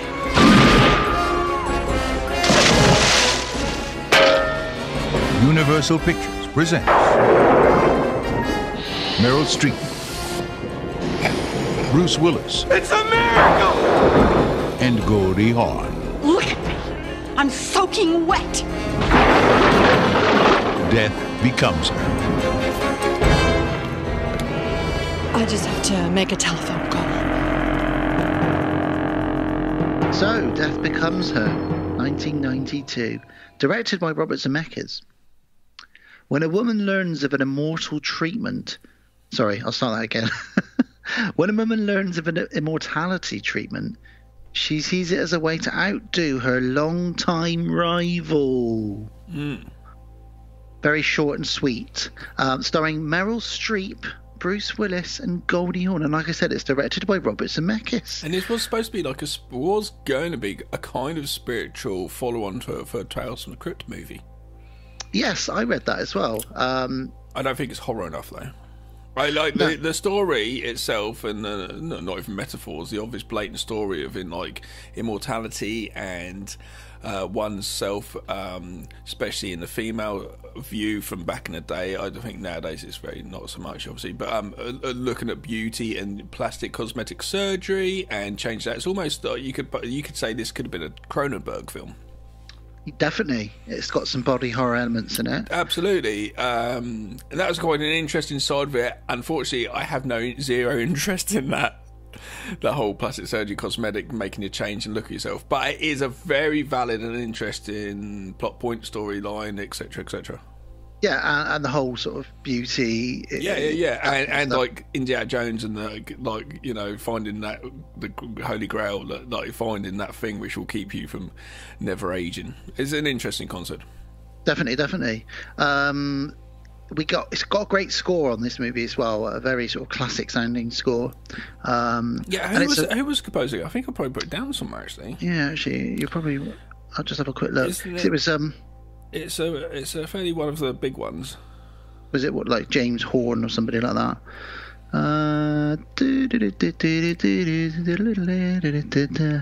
I will find that in a moment. Okay, you got Dean Cundy on director of photography on this. You know who Dean Cundy is, don't you? Yeah, that name pops up in a lot of horror movies. He comes out a lot of movies. He's filmed a lot of films, but he filmed The Thing. He filmed a lot of John Carpenter's movies. He filmed Halloween.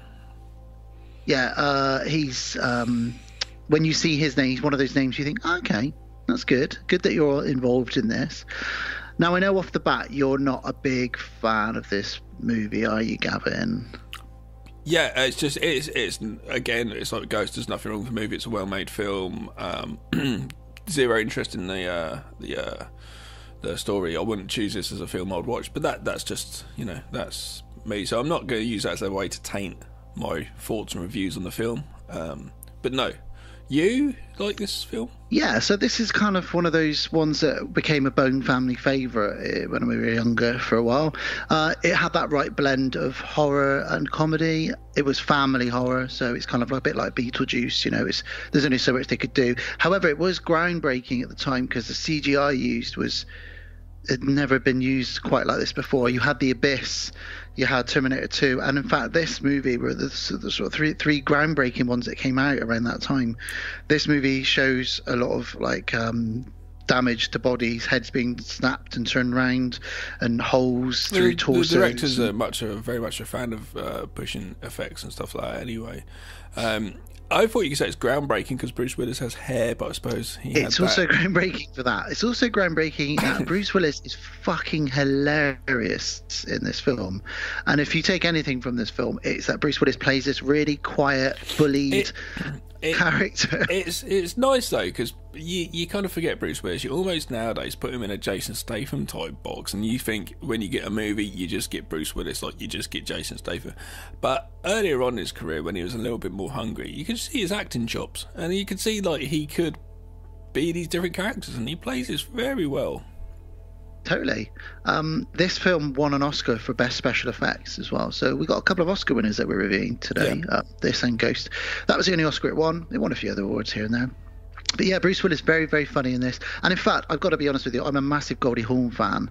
I fell in love with her when I was younger, sort of watching films like Overboard. And obviously she's married to the incredible Kurt Russell. Do you know once when they went together on his birthday, she sent him strippers? Did she? Oh, she is just the best, isn't she? We also get Meryl Streep in this. I did say to Sarah, would you do that for me? She said, yes, I would. Oh. Well, Meryl Streep hadn't done a lot of comedy, so it was interesting for her to do a role like this, especially a role that involved some CGI and stuff that had not really been done before, for a bit of green screen and some animatronics and stuff like that. Yeah, it went up against Alien 3 and Batman Returns for in the Oscars, and it ended up beating them both. for best special effects. Yeah, I was going to say in the effects department. Yeah, it's interesting. Yeah, Alien 3 and Batman Returns wouldn't have won any other Oscars, would they? Let's be honest. So in this, Bruce Willis is a famous plastic surgeon who happens to be with a fairly beautiful wife, as in Meryl Streep. And no, he's not. He's got a girlfriend, isn't it, with Goldie Hawn? But he then meets her. Is it her sister? They're Madeline's. friends. It's just friends, is it? Yeah. So Meryl Streep's a very famous, or she's not as famous as she used to be, actress. She's doing Broadway, etc. Goldie, Helen, she is a very frumpy woman who is, she's with Bruce Willis, and they go to visit her backstage, Meryl Streep, and go and see how she's getting on. And I don't know how he's become such a famous plastic surgeon. I guess he just works on loads of Hollywood stars, I guess. I don't know. Don't know. But Goldie Hawn is very jealous because she says, all my life she always steals my man. I don't want you to meet her. And he's like, honey, it's fine. Nothing's gonna happen. He meets her backstage, and dun dun dun, 7 years later, they're married. So Meryl Streep did indeed steal Bruce Willis. Yeah. And Goldie Hawn is wearing a fat suit. She is a big fatty now. She is. She's actually become a crazy cat lady because she's got loads of cats. She sits in front of the TV, slagging off Meryl Streep on TV on her films. And they take her away in a white coat, so to speak, don't they? They actually do. They take her off. It's great effects I put here for 1992 as well. The fat suit and the makeup and everything. You can tell it's Goldie Hawn, but it's done so well. I mean, obviously this would have been perfected on things like bloody Nutty Professor and stuff like that. But back then I'd not really seen a fat suit before, so I remember thinking, how have they done this? It's brilliant. Pretty good effects. Yeah, they take her off and they lock her up in a mental institution. Because she's a crazy fat cat lady. I know, it's not fair, is it? It's a bit much. Now, Bruce Willis has a very strained Do you know, just a sidebar there, do you know why sometimes people do go a bit crazy in the idea of the crazy cat lady comes from? Where? The cat shit. There's something in the cat shit itself, and if there's too much cat shit, it has something in the air or whatever, and breathe in, it does actually fuck with your brain. I thought you were going to say it goes back to the witches, sort of. No, it's the chemicals in the cat shit, and if there's too much cat shit around, feces. I've got a story about cat shit, but I'm not going to actually tell it. I've decided I've to still. I love the fact you're thinking that to yourself. You're like, no, not going to do it. No. Oh, do you know what? I'm going to share it. Yay! I love it when you do that. I share a lot of stories with you and with our listeners. Mm-hmm. My sister's going to hate me for this. So, me and my sister used to play a game when we were very young. Oh, God. This can go so many ways. The game was, if the cat had pooed in the garden,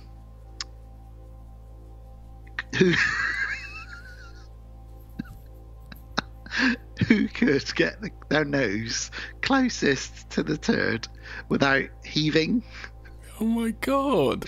And that was the game. That's what we did. So, nobody's a winner, really, are they? No one's a real winner. No. And what was worrying as well is that we were both concerned. It transpires years later. What we were both actually more worried about is that with the other one, while you were close to it, would whack the back of your head and push you into it. But neither of us were going to do that. That's my first thought. Was I'd fully push you in it. No, but I just remember trying to get you couldn't get more than about 3 inches, and then you'd be like, and you'd have to stop. I don't know what the prize was. Did your mum ever come out and think, "What are you guys up to in the garden? Why are you retching so much?" We're smelling cat poo, Mum. See how close we get to cat poo, Mum. She's thinking, haven't they got enough bloody toys?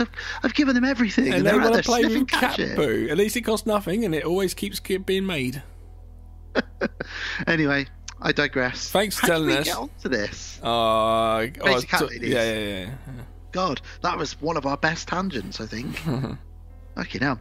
Okay, so, yes. She's been taken away. She's in a mental home, and Bruce is with Meryl Streep.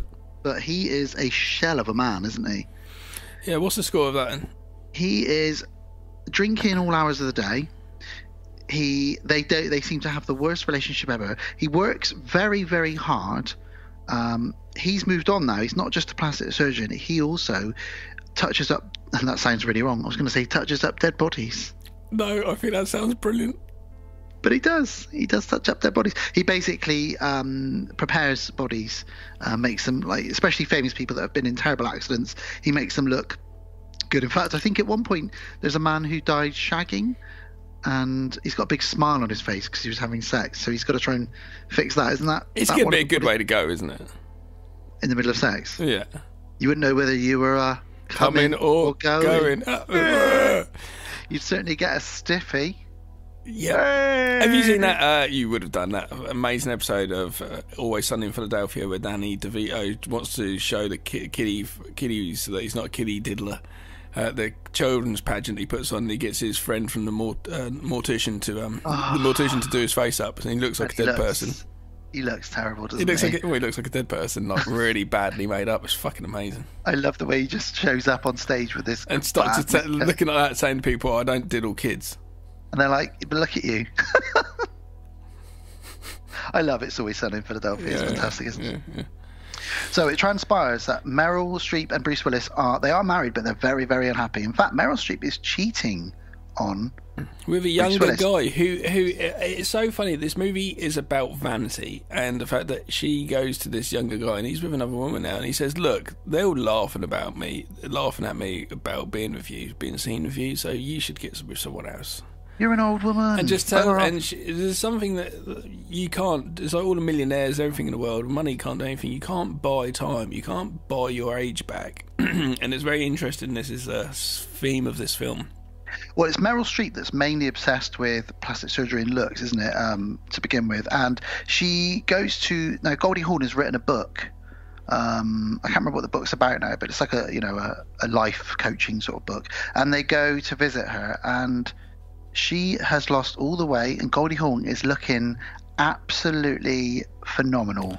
I've never found Goldie Hawn an attractive woman in the slightest. Do you look at her as like a really attractive woman? What the fuck did you just say to me? I've never ever looked at her an attractive woman. Do you do then? Is that a common thing then? Because I just always wondered why she's always a little bit put like that in like way she's dressed in some things. I've assumed it as people thought that, but I just don't. I can't see it. How dare you? It's not that apologise to Kurt Russell immediately. No, he can do what he wants with his penis. Well,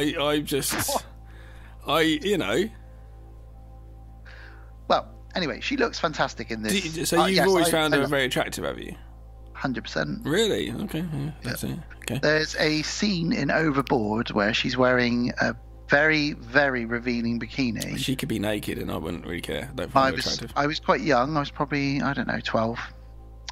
And she bends over at one point to pick something up, and Kurt Russell sees that she's got a birthmark on her butt, and that comes into the plot in Overboard later on. And I just remember thinking, oh, I've got a funny feeling. I don't know what that is. Okay. There we go. And that was about Kurt Russell. So just tell us a little story about you first time getting an erection. It wasn't the first time. Okay. That was when I was sniffing the cat poo. Now, so she's lost all the weight, and Meryl Streep's like, how did she do it? What's her secret? I don't know what it is. Well, we're going to find out her secret in a bit, aren't we? Yes. So it's good writing, this film. Let's talk about the film itself first of all. It's good writing, it's good jokes, it is well made. It's not to Gav's taste perhaps, because it's a bit more, I wouldn't say it was pointed more at women, but it's definitely more of a family audience, isn't it? No, but I think a woman's possibly going to relate to it more than a man. I think much like Ghost, this is a mum movie, isn't it? Mums are going to love this. I imagine this movie for between 30s and 40s women, when it came out, I thought they probably loved it. It's probably a good date movie, in fact. Yeah. It's got jokes and stuff, yeah. Bruce Willis is in it, Meryl Streep and Goldie Hawn, good effects. Goldie Hawn starts trying to manipulate both of them to play off each other, because she's going to get Bruce Willis away from her, but she doesn't really care about him when it comes down to it. It's basically her ultimate revenge. She wants to get Bruce back. Yeah. So there we go. So Meryl, as we talked about earlier, she found out she's being cheated on, even though she's doing the cheating as well. So she decides, I'm going to go. So she's had a clinic recommended to her. So she's going to go to this clinic and see what's going on. So she arrives at this clinic, and there's very strange, hunky men in this mansion, and they're sort of wandering around. There's Doberman dogs everywhere, and we meet this very attractive, semi-naked, strange lady called Lyle, I think her name is.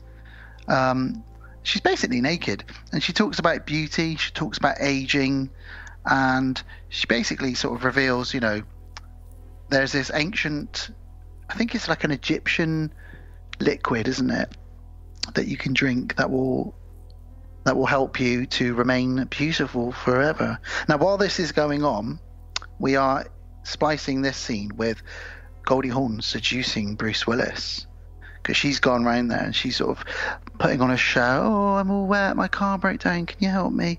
And he's being seduced by Mrs. Kurt Russell herself while all this is going on. So a little bit of this, a little bit of that.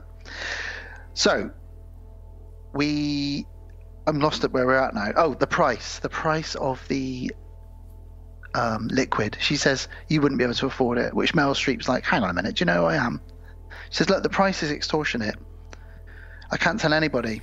You can't tell anybody about this if you take it. You got to think it can't be a high value of money, because Goldie Hawn did it and she was in this mental institute or whatever. So she wouldn't have had a lot of money. So I think it becomes down to, you never see a higher price. I think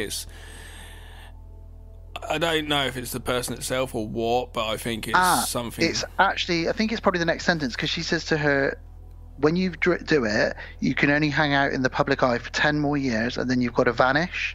That's the price. So you get 10 years of being famous and 10 years of being successful, then you've got to fake your own death or just vanish from the public eye. Otherwise, people will notice that you're not aging. That's what the price is. Okay. Well, that'd be good, though. You could do that, though, because that'd be quite nice. Be like, yep, I've done that. That's right.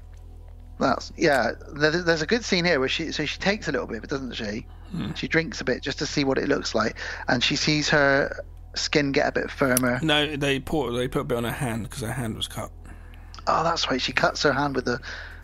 She does this to a lot of women, actually. She's cutting, and I think, she does it to Goldie Hawn as well. It shows her hand looks better. At this point also, so she does take it and stuff anyway. At this point, Goldie's seducing Bruce now, and this is, for me, this is 45 minutes into the movie, because I'd start to lose interest. 45 minutes in, I did get more interest here, because they now plot to murder her. So that's where my interest comes into it, because there's murder. Now, this bit here, funny enough, in my notes, I've written here, Gav would like this bit, because this bit, it feels a bit like Clue almost. You've got a silly, they're trying to commit a crime. It's a bit silly, some comedy in there. They basically want to get her to. They want to put her in a car and shove her over the cliff, don't they? Make out that she's dead, Meryl Streep. They want to stage her death. They do plan all this, but then it all goes wrong when Bruce accidentally kind of lets her slip down the stairs. Well, she pushes him and pushes him and pushes him to the point that he starts throttling her. Yeah. And then lets go, but too late. She's already falls down the stairs. Lost her heel, back of her heel just misses the last top step, and she goes. It breaks her neck, and they think she's dead. So Bruce rings up Goldie, like, it's great that she's dead. And she's like, right, okay. She's we need to get this right. You need to get the plot worked out. What happened? What are you doing to do? Blah, blah, blah. And she turns up. But then before she turns up, what happens? Well, while he's on the phone to her, we get that classic Michael Myers. Yeah, sitting up in the background. Sits up. Yeah. But, of course, her head is on the wrong way round. And this is brilliantly done. It's quite, like, if you can imagine what it must be like to have your head on the wrong way round and trying to walk in a straight line, it's quite... really well done. And she's sort of saying things like, you pushed me down the stairs, I can't believe you've done this. And it takes her a little bit of a time to figure out that her head's on the wrong way round. And then she's like, I can see my ass. And he's like, I've never seen it before, maybe it's a dislocated neck. And she's like, is that a thing? He's like, maybe. So he takes her to the hospital, and they're like, you got no pulse, you're dead. And the doctor's like, let me check this out. Oh my god, there's a giant bone sticking out of your neck here. And the doctor's freaking out. He has a little bit of his hip flask, Yeah, no heartbeat. You're clinically dead. So he goes off. He goes outside to speak to the doctor, Bruce Willis, and while he's off, they just assume, well, she's dead. Let's take her to the morgue. So he has to break her out of the morgue. He takes her home, and all the while, Goldie Hawn is spying on this. And I think at this point, she probably thinks he's a necrophiliac because he's stolen his dead wife's body and brought it home with him. She doesn't know that she's still actually alive. Because he's amazing at touching up corpses. Oh, like Jimmy Savile. Oh my God, fucking hell. So because he's amazing, he manages to fix her. Because she puts her own head on the right way around, doesn't she? Yep. She lifts it up. It's a bit like a cartoon, like Who Framed Roger Rabbit? It's that kind of effect. She lifts it up and turns it around. But then he does all her makeup, makes her look semi-normal, really. But Goldie discovers what's going on here.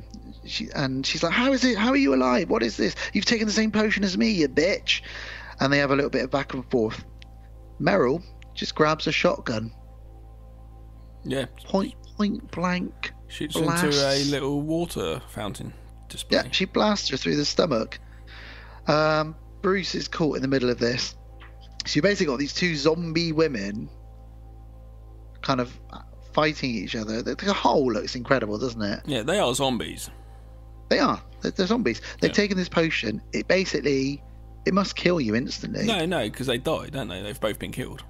Do you think that's what it is? Yeah, they've had the potion which can give them life, but like you're gonna both die. But it's like, yep, you're still gonna live. So, yeah. I think they're not dead. I think they're just immortal and nothing can kill them. Okay. That's the way I see it. But they are kind of zombies essentially as well. Yeah. So it transpires they both took the potion. They have a bit of a dust up with a shovel. Meryl's head gets knocked off and backwards, doesn't it? Floating nuns at a morgue. When are there morgue? There's some floating nuns. Do you see that bit? Floating nuns at a morgue? It's one of my notes. Were you watching a different film? Don't know, but that film sounds pretty fucking cool. The floating nuns at the morgue. Yeah, I'd watch that. Okay. More backwards and forwards. They eventually make up, and they basically, poor old Bruce, he's so hard done by in this film. They basically say to him, yeah, he can't win really, can he? But he shouldn't have tried to go for the better side where the grass is green anyway, really, should he? He shouldn't have, Dave really. Ray was. Well, he's now basically caught in between a rock and a hard place. He's got to basically make them both up constantly and keep them looking normal. And they actually want him to take the potion so that he can be an immortal plastic surgeon, which is pretty weird. He doesn't want to do it. No, he doesn't want to do it at all. Because they make friends of each other, the ladies do, don't they? They're both like, well, fuck it, let's get him to make us up. And then they're like, what we could do when he dies, maybe we need to get him to take the potion because we need him to make us look good for the rest of our lives. So they smash him over the head and they take him to the mansion where the lady with the potion lives. And it's a brilliant scene, this, because we find out this is where all the dead celebrities are. So you've got James Dean. It's almost like a bit of a cult thing going on here, isn't it? Or like, just this real sort of dark thing. All these dead celebrities are just all here because they've had to come out of the limelight after 10 years. Well, she sort of talks to them all and says, guys, welcome everybody. It's been great. This club's going really well. Can I remind you of the rules, though? Particularly you, Elvis. We told you to stay out the public eye. And he's like, hey, what can I say? And he's obviously appearing in the public eye here and there. You get to see James Dean a bit later on, Jim Morrison, and there's a few other celebrities. I think Andy Warhol, a couple of people just pop up here and there. Doing that now would be fun because you could CGI in loads of dead celebrities, couldn't you? Yeah. It'd just be an easy excuse just to put everybody, especially any conspiracies or anything, just put it all in the same place. You could probably do a twist on that now as a new movie. In fact, a twist on this idea. Yeah. You could have an old Blumhouse is probably listening. An elderly Bruce Lee just sort of turns up. Imagine that. That'd be cool. Yeah. Well. Yeah. Totally. So he refuses to take the potion. And he runs off through the mansion. And basically, he's chased by Doberman up onto a roof. It's very Frankenstein, the end of this movie. In fact, there's a few Frankenstein homages throughout this, but at the end we get lightning on the rooftop. He falls and he's hanging by his braces, and the girls are like, drink the potion, and he's like, he doesn't take it. I don't want to drink the potion. And he falls through some glass into a swimming pool. Jim Morrison says, hey man, are you going to be much longer? I want to get in the pool with these girls, because that's what Jim Morrison would do. He runs outside, Bruce Willis, and he steals James Dean's car. James Dean sort of just looks over his shoulder like James Dean always does, and drives off. And it says 37 years later. Yeah. And it's his funeral. And we find out he's gone on to lead a long and healthy life. He's had 6 children. He adopted many more. Sounds like Brad Pitt. Pretty much. And he did loads of charity work and had a really, really good life. And everyone at the funeral was sort of really sad but happy that he'd left a good life. But then we hear some laughing coming from the back of the church. Yeah, two hooded ladies. 2 ladies with I wonder masks who they could be. It's Meryl Streep and Goldie Hawn. Yeah. And they're laughing and they're sort of taking the piss, and they realise that they're causing a bit too much of a commotion. So they get up and they walk out. And as they walk out, they start arguing about makeup and paint that they're using on their skin. And you see their faces just underneath the veils, and they don't look great. You can tell they're kind of rotting a bit. But then they have a bit of a scuffle, fall down the steps, and they smash into 1 million pieces each. Indeed. And their heads sort of spin round, and at the very last thing Goldie Hawn says is, I don't suppose you remembered where you parked the car, did you? Yeah. And that is the end of this movie, which I probably haven't sold it very well, but it's more about the effects, really. And that's why Meryl Streep didn't like making it, because she said it felt like they were aiming more at the effects than they were the story and everything else. But no, not really. But they need the effects good, though, don't you? But then again, that was before she probably realised what they could achieve. Yeah. Nowadays, you'd know you need to take a while doing these things. You have effects supervisors. Similar to Bill Murray with Ghostbusters 2, he didn't like it, but mainly because there was so many effects in it. But hey, it is what it is. The movie was almost called. So Bruce Willis at one point, because he's Bruce Willis, he said, "Look, I'm really happy making this film, but I think we need to change the title." And they said, "Oh, here we go. Go on then, Bruce. What's your idea for the title?" He said, "It's Death, baby." What's it? A Mike Myers movie? And they said, "No, we're going to keep calling it Death Becomes Her." Piss off. Yes, Robert Zemeckis won an Oscar a few years before with Who Framed Roger Rabbit, and it's funny that I mentioned actually. Yeah. Because you can kind of tell it's got that kind of Warner Brothers cartoon comedy vibe to it, hasn't it? Absolutely. What was it that you weren't? What didn't do it for you then, Gav, in this movie? I don't find the story interesting. No. I like Bruce Willis. I don't. Goldie Hawn and Meryl Streep. Yeah, there's just no interest in the story. That's it. The subject matters. I don't. It's interesting that you say it was going to be a TV episode, because it probably like would have worked. Movie. Yeah, it would have worked better probably. It does feel, although I'm a big fan of it and I still laughed at it, and it brought back some good memories of watching it when I was younger. It does feel a bit stretched, doesn't it? There's a bit of a sag in the middle. Of it I was bored. I was a little bit bored towards the end. At one point, I went, I'm totally bored of this again now. But it's a good movie to showcase Goldie Hawn and Meryl Streep's comedy. It's particularly Bruce Willis's comedy. It's got some great special effects in it. I know there's a lot of fans of this movie. As on our podcast page, there's on Facebook, quite a few people mentioned it. A lot of people said, "Oh no, I really like that film." I'm gonna give it a thumbs down because I don't personally like it, but that's not. Again, the film's very well made, so if you're into that sort of thing, you think you'd be into it, then yeah, watch away. The idea behind it is interesting. The whole and the philosophy of life and never growing old, and you can tap into vampires and other horror icons. Yeah, so. You touched on that earlier, and I do think that it's probably got some relevance now towards vanity and the way women are perceived. in looks and trying to and everyone's striving to live that Instagram life. So you're right, it has got some relevance now. Yeah, you'd like to think that people would wise up and just grow old naturally and gracefully, like us, and not have to get things pulled and that, But like us.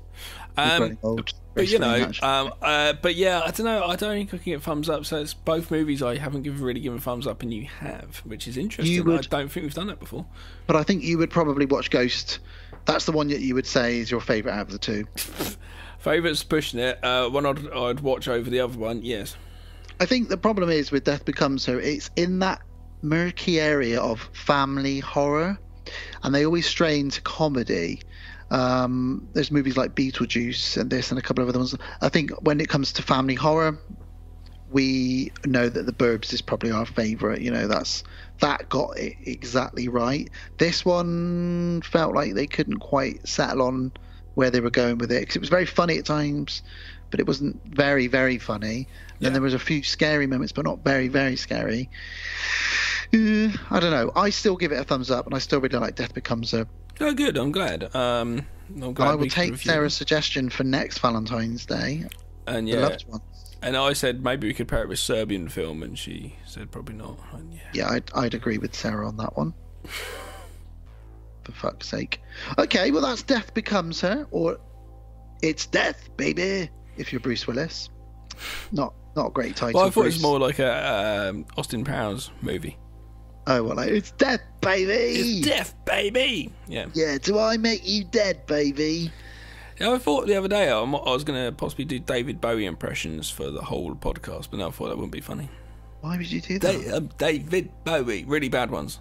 Why would you do that? I don't know. It popped up in my head the other day. I'm David Bowie, and today we're gonna listen. No, you turned into Michael Caine now. I know, it's so close, isn't it? You've literally just turned into Michael Caine. Hello, that's Michael Caine. Hello, Michael. Hello. Our impressions are just terrible, aren't they? I love the fact that we do shit impressions. It just makes it worthwhile. It's all thanks to Nicolas Cage, I like to think. It's all because of that Wicker Man episode.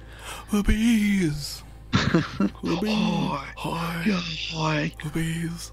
Hello. That movie is so outrageous. I was watching the other day, like 5 minutes behind the scenes on it, and they were like, "Why does he punch so many women in this movie?" Yeah, he beats up so many women in that movie. It's just doesn't Nicolas Cage. What a dude. I've got to go and see Colour Out of Space, man. Yeah, Sarah said it's very good. She went to see it. There's like a few screenings in England. It's just like, oh, for fuck's sake. Indeed. Kate, who did the hair on Beyond, which I'll talk about Beyond actually in a little bit. Kate did hair. She went to watch the movie where Richard Stanley was there, and she got to meet him. Oh. The director, Richard Stanley. I'll talk about Beyond in the outro. Right, so that's that movie. I think can we do a was? Yeah, let's get Bill. Bill? Are you ready to Bill? Hi, welcome back to World of the Strange.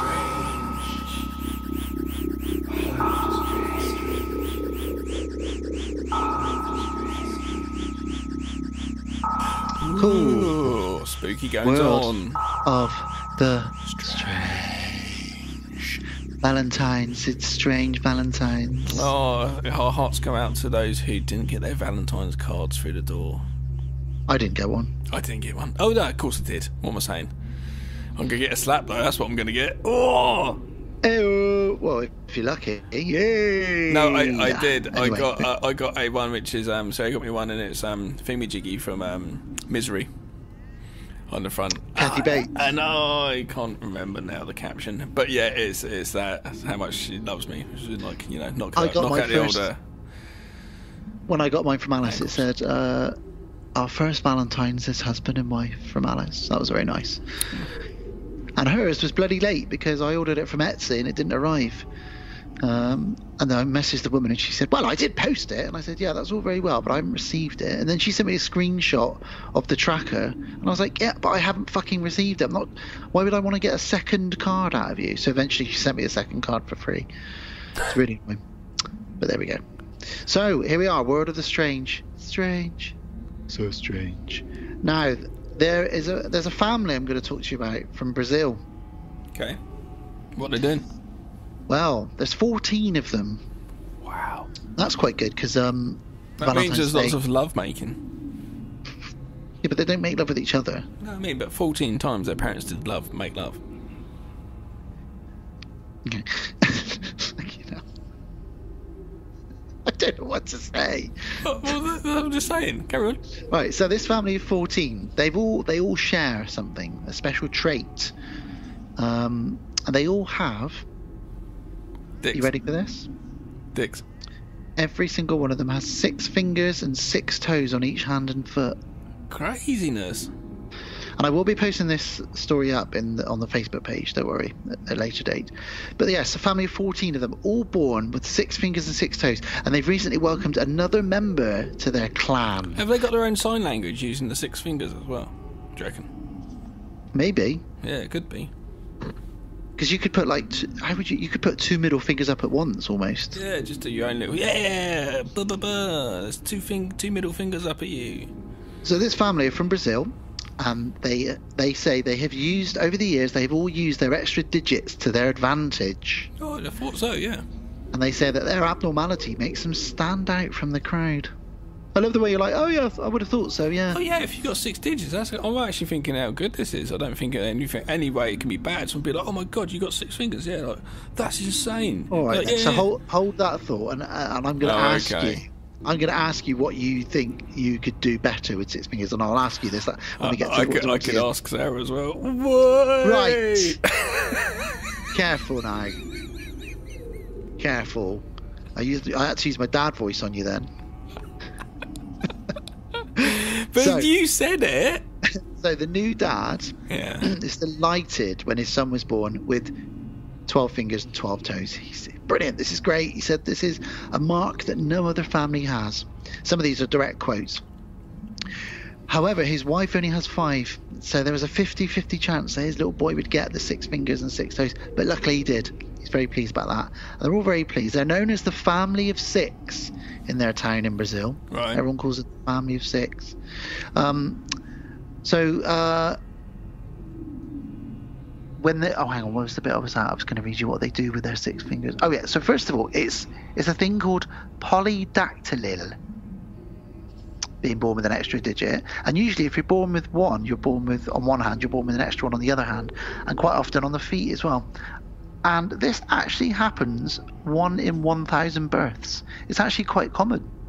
Oh, okay. Isn't that strange? I've never met someone with that. I've got on both my feet. I've got web toes. Oh yeah, I forgot about your weird next to my big toe. The next 2 toes are both webbed on both feet. Oh, I forgot about that. What do you mean? I forgot about that. That's all right. Keep your webbing to yourself. Okay. It's a bit weird. Okay, yeah. So, if your mum or your dad have got 6 fingers or 6 toes, I've got a 50-50 chance of getting it, just like this family. But this is crazy because all 14 of them have got, 12 and 12. I mean, how do they get shoes to fit? Don't know. How do they get gloves? They must have gloves. You have to get mittens, wouldn't you? Yeah. Have to get mittens. So the family of 6, you just cut out the side of the glove and just have one little finger sticking out. It'd be like a cool thing. The family of 6 have said that they love having this many digits because it makes them better musicians, better goalkeepers, and many, many other things that they are better at. They've used it to their advantage, Gav. You're trying to lure me into a trap of saying something sexual, aren't you? 7-year-old Guillermo says, the coolest thing about having 6 fingers is being able to hold lots of things at once. Yeah. His cousin Maria says, well, the best thing for me is that I can play more keys on the piano. Yeah. And their other cousin, Joao, says, hey, in goal, I'm one of the best goalkeepers in our town because I'm able to reach some of the balls that people can't. For me, it's easier to hold the ball as well. I've got a bigger grip. My hand covers more of the ball, so it's difficult for the ball to escape me. I can imagine them picking up the line, get Freak Boy over there to be in goal. Freak Boy. Giant multi. Do they have to get their special shoes made? Well, they must have to, because they're going to have more toes. There's pictures of it all on here as well. Yeah. So yeah, very strange. There's lots of pictures of them playing pianos as well. And the grandfather. And come on, sexually, it's got to help. So, well, the grandfather. Just before we get into that, he is a composer and became quite a famous composer because he was able to play more keys. So there we go. Just wanted to mention this family, really. Now we can talk about what you would do with Six Fingers. I'm not saying what I would do with Six Fingers. I'm saying sexually, it's going to aid. Isn't it crazy? Because you obviously you can move it like you move your other fingers. So yeah, but there must be a reason why we've evolved into having 5 fingers. Wonder what that is. The reason why we are the way we are, the only thing that's happening now in the evolution of the human being now is the heads are getting larger. I don't think the brains are ever going to get larger, but I think the heads are getting slightly larger. What? I think it's. Our heads are getting bigger. I think slightly, yeah. I might be wrong. I could be completely wrong. But the reason why we've only we haven't started still sprouting wings and evolving even further because we get to the point where we don't need to. So the thumb and the 4 digits is all that really is required. An extra finger isn't, I guess, required. Yeah, I suppose. It's just through. You got to go back to the beginning, really, though, haven't you? And hang on a minute. The evolution process. Science with Gav. No. Okay.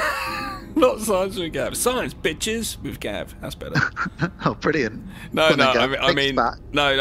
can't. I can't do that. But you do need to go back to the evolution of when things came out, and at what point it would have stopped to the point where you don't need any more because it just would not be required. Everything you can do, you can make a fist which is a perfect size with your hands into your fist. I wonder what they'd be like as boxers, this family, because they'd have much bigger hands. Well, you'd have an extra finger there, so you have an extra impact. I guess a bit more spatial impact to it. But or they'd imagine taking a slap from them across the face. Yeah.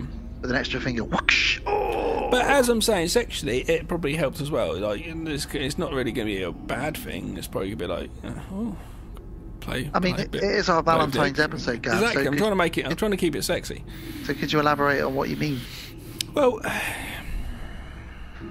no, I'm not going to. Okay. Because I'll have to go really start getting into crudeness, and we're not that. We're just innuendos and jokes. In your endo. Ooh, in your joke. Who's going to you're going to choke me, Daddy? What? No. I think maybe we should leave it there then. Yeah, you're going off on a bad one. Okay, that's the World of Strange. It's not a horrific World of Strange. It's, if anything, a nice World of Strange. I'm happy that they have a family that they all share a special bond. Well, they seem like a very, very happy family, and I will be posting this up onto the Facebook page soon, so you guys can all look at the pictures of them with their giant hands. They had 14 kids, so you can tell Mum was probably like, so Barry, what can you do? Like, this is the dad, obviously. Barry, what can you do with those 6 fingers? Oh, I'll show you, Sharon. And that's why they had 14 kids, probably. So they're a Brazilian family, and they're called Barry and Sharon. Yeah. Brilliant. Baz and Shaz. Bill, take us out of here. Bill, get Bill, me away please. from Baz and Shaz, the 6-fingered freak family. Don't call them that. I don't mean... Bill. I don't mean freaks. I apologise. I did not mean that. Oh shit. But Bill. That's all the time we've got for this week on World of Strange. Next week, though, give me Ira. Hairless pets. Weird. And we're back again. There we go. That was episode 86. And I don't think they're a freak family at all. Just to reiterate that. That was our Valentine 2020 episode, much later than we anticipated. But I hope everybody enjoyed that. I did want to say very quickly, I now have, after a long process, I now have all of Beyond with me. The short film. It's not finished though because we had issues with Ed who shot it, was going to colour it, and there's a massive issues with computer systems and compatibility and etc. and boring shit I'm not going to speak about. And but I've got it all now, and I'm going to on Monday should be able to colour it all and hopefully have the film finished. Fan-fucking-tastic. Fucking, I looked at when I first wrote the score a year ago. Bloody hell. I know. Has it been a year? No, I wrote the music before we shot it because I was trying to speed up the process. I was like, right, I'll score it now before it was filmed. Okay, that makes more sense. Yeah, because I knew. I remember you sending me little snippets of the music. Yes. You were so excited. It was almost like you were. It was almost like you were making a film to go with your score, which I suppose you were in some ways. I done Tarantino, right? Tarantino's always be like, he gets ideas and scenes in his head, he then goes to his music collection. So I did that myself. I've done it before where I did it with all my films most of the time, kind of write music quite often before I've actually filmed stuff and put it together. Then I've got scenes and I'm like, yeah, cool, and I just splice it in. I can see it in my head. It's quite nice. I'm not letting the visuals do it, but I know what I'm going to film, so I just interpret that into my head, so I know what the music theme is. It's quite interesting when I watched The Joker a few months ago or a few weeks ago, and one of the techniques that the director did was play some of the music on the set to get the actors in the mood as well. So almost like they were doing their scene to the music. Yeah. Which I don't know if that would work all the time, but it depends because you can't. It's going to be one of those things you can't do a scene 40 times or something like that and play the same music over and over. It will lose impact very quickly. So it must have been at a certain point. Maybe there's enough rehearsals there to go right. It was only one or two scenes, I think. But yeah, it's probably like when he dances down the steps. Did you like the movie? You've been very quiet about it, and you don't have I not say talked about it? No, and don't say you didn't like it. So I thought it was overhyped. I liked it, definitely. I thought he was brilliant in it. I thought he was fantastic. I didn't like the way they took the character in some ways. I didn't like the whole... I'm not going to spoil it because anyone hasn't seen it, but I didn't like the Thomas Wayne stuff.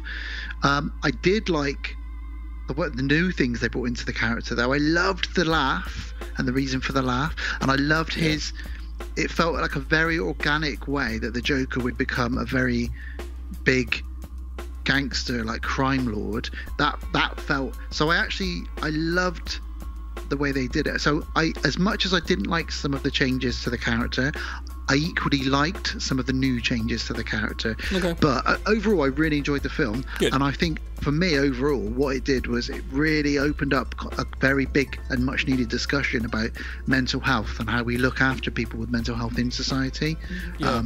The scene where he goes, and it's no spoiler, where he goes to his therapist and she says, we're closing. There's no medical. I mean, what do I do about my medication? Well, tough. Yeah. And incredible. Obviously, if you've got a healthcare system where you have to pay for it and you don't have money to pay for it, then that's an issue. He was fantastic in it, though, and it was good. One of the best turns from Robert De Niro in a while. He very subtle. He played it well. He underplayed that, and it just came out quite nicely. That's what worked. He wasn't Crichton from Red Dwarf. Fucking hell. That shit blew me away when she said that. Like, no, don't do that. You've totally ruined this movie. It's like crying, kicking people. But overall, I like Joker. I don't think it's in any way overhyped because I had a big cinematic impact on me emotionally as I watched that film, then came out and I thought about it for a few days. So for me, I think it was duly hyped. I'll be honest with you, I thought about it for days and days and days after as well, and I was eager to talk to anyone who had seen it. It's because you got in the bandwagon so late, that's why. I know, but that happens sometimes. Yeah, shit moves too quick now. Yeah, if you're not on it, then everyone's forgotten about it after 2 weeks. Yeah. You know, everyone now is like, what's Joker? Oh yeah, that movie. It feels like fucking years ago now. Someone I know said that they were watching it with their boyfriend, and he didn't realise it was based on the Joker. They just thought it's just movie because it comes across quite like just a crime movie with some guy who's going to go a bit crazy. You could, yeah. Violence was How good, did he not know it's called fucking Joker? I know. The violence was good. I can see where the guy's coming from. It's good. Yeah, I like the fact that it's a very subjective ending as well. And again, without spoiling it, you can interpret a lot of things about the movie. Yeah, as you will. Indeed. But there we go. Yeah, overall loved it. Good. Right, what's going on next couple of episodes? Because we've decided to do a little bit of a mix. Yeah. So we're still going to do our next episode. We are bringing Kate Pollock on to. And we've now discussed, haven't we, Kate? We have now had a conversation, and we now know each other's voices and us as human beings. So. we can converse cinematically for the podcast next time. So this is an episode that should have definitely come out, and we are a bit behind. But February is Women in Horror Month, and we wanted to drop this in February, but we didn't. But it's going to be late, but whatever. So we are doing Suspiria 2018, not 19, Kate, and The Descent. Two very women-centric horror movies. Kate's going to come on. She's going to chat feminism, women in film. Nothing too heavy, but it'd be really good to have a lady on the show. I know Sarah joined us for a talk on spiders, but it'd be good to have a woman's point of view on some of the we can pick Kate's brains on like the women's point of view in horror, the final girl, all these kind of things. Really, there's lots of stuff. We'll probably just be like asking her loads of questions. She'll be like, "What are you on about?" But, and she did say to me, "Oh, am I just going to be on the movie, just the films?" I was like, "No, get on the whole episode, do everything." We'll try and get her on as much of the episode as we can. I said the intro would be like probably a lot more of Dan and I, but then we'd slip into her in a bit. Oh, God, Gavin. It's going to be hilarious. She's going to love it. You're going to be like this. For Yeah. Well, I'm not going to stop innuendo jokes, am I? I'll tell you what. If I do, because there's a woman on the show, then that's me being sexist. So no. Kate will give as good as she gets. I tell you that's what I want, though. She is very quick with it. So that's episode 87. Yep. We are really going to push the next few episodes through because we want to try and catch back up. We are going to switch things around. You say that, but we will try. Well, unless another bad thing happens. We are then going to switch things up a bit because of the current climate, and by current climate I mean the coronavirus. We haven't talked about that really, but we are going to move one of our later episodes forward, and we're going to cover 28 days later and 28 weeks later. And I know it's probably in poor taste, you might think, but it's probably a good idea to talk about the coronavirus, and we can cover those two movies. And talk about viruses, we can do a World of Strange, and we can sort of discuss it a bit. We're not going to do it in a scaremongering type of way. And then I think after that we might switch things up, because I think quite a heavy episode. We're going to probably then cut to Creepshow 1 and 2 for the following episode, which will be a real fun, silly, nice episode. Yeah. So there we go. That's our next few episodes. But yeah, next one to focus on is episode 87, which will be our not feminism, I keep saying that, but our women episode with Kate. So that'd be brilliant. Can't wait for that one. Kate does want to have words with you about these claims of her expertise in feminism, and but I'm not going to let her. I'm not going to plead her case for the her. Whole episode. I'm going to let her discuss this with you, and I'll just sit back and laugh at you both talking away. So that's what's coming up. That's what's coming up. So happy Valentine's Day, Gavin. I love you very much. I hope you got my present that I sent you. Yeah. I love the clay modelling we did at the beginning of the show. That's nice.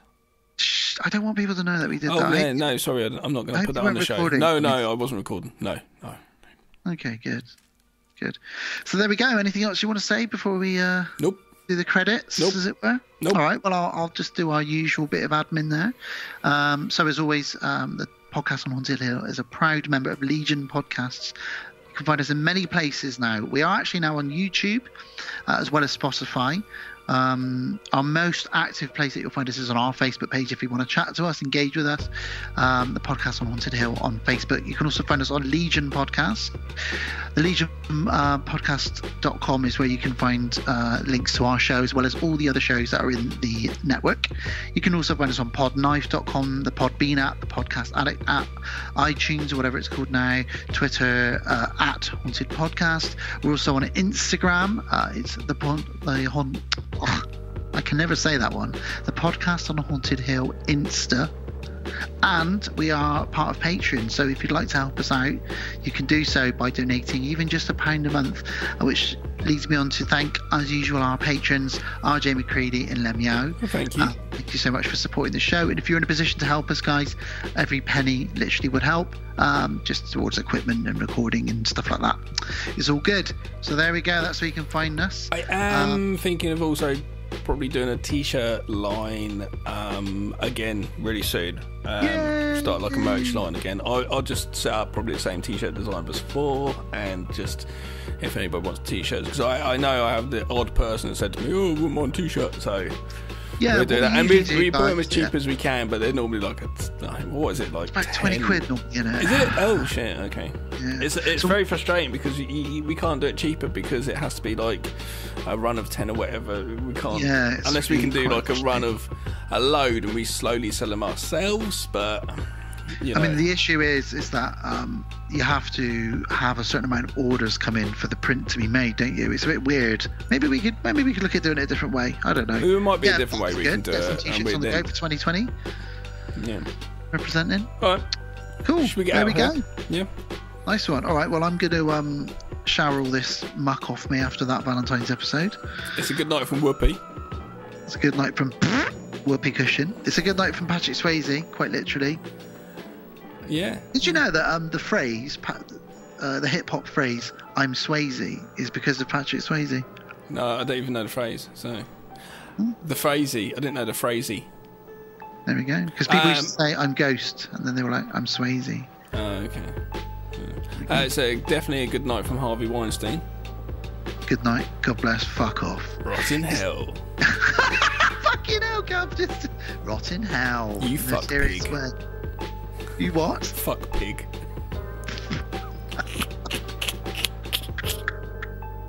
It's a good night for the freaky six-fingered freak family. Don't call them that. I did, and I felt bad, and I reclaimed my sentence. Freaks. Finger freaks. Get them on Harvey Weinstein. See what I can do with their fingers on him. Oh, Christ. And it's a good night from Bruce Willis with hair. Indeed. So there we go. Good night, Bruce Willis's hair. And we love you all, listeners. Thanks for joining us again. We do love you. I hope we don't, offend you in the words we speak.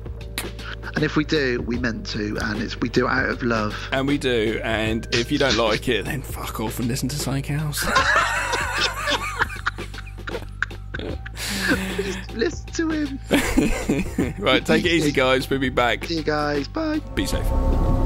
Thank you for listening to the podcast on Haunted Hill. We will be back again real soon.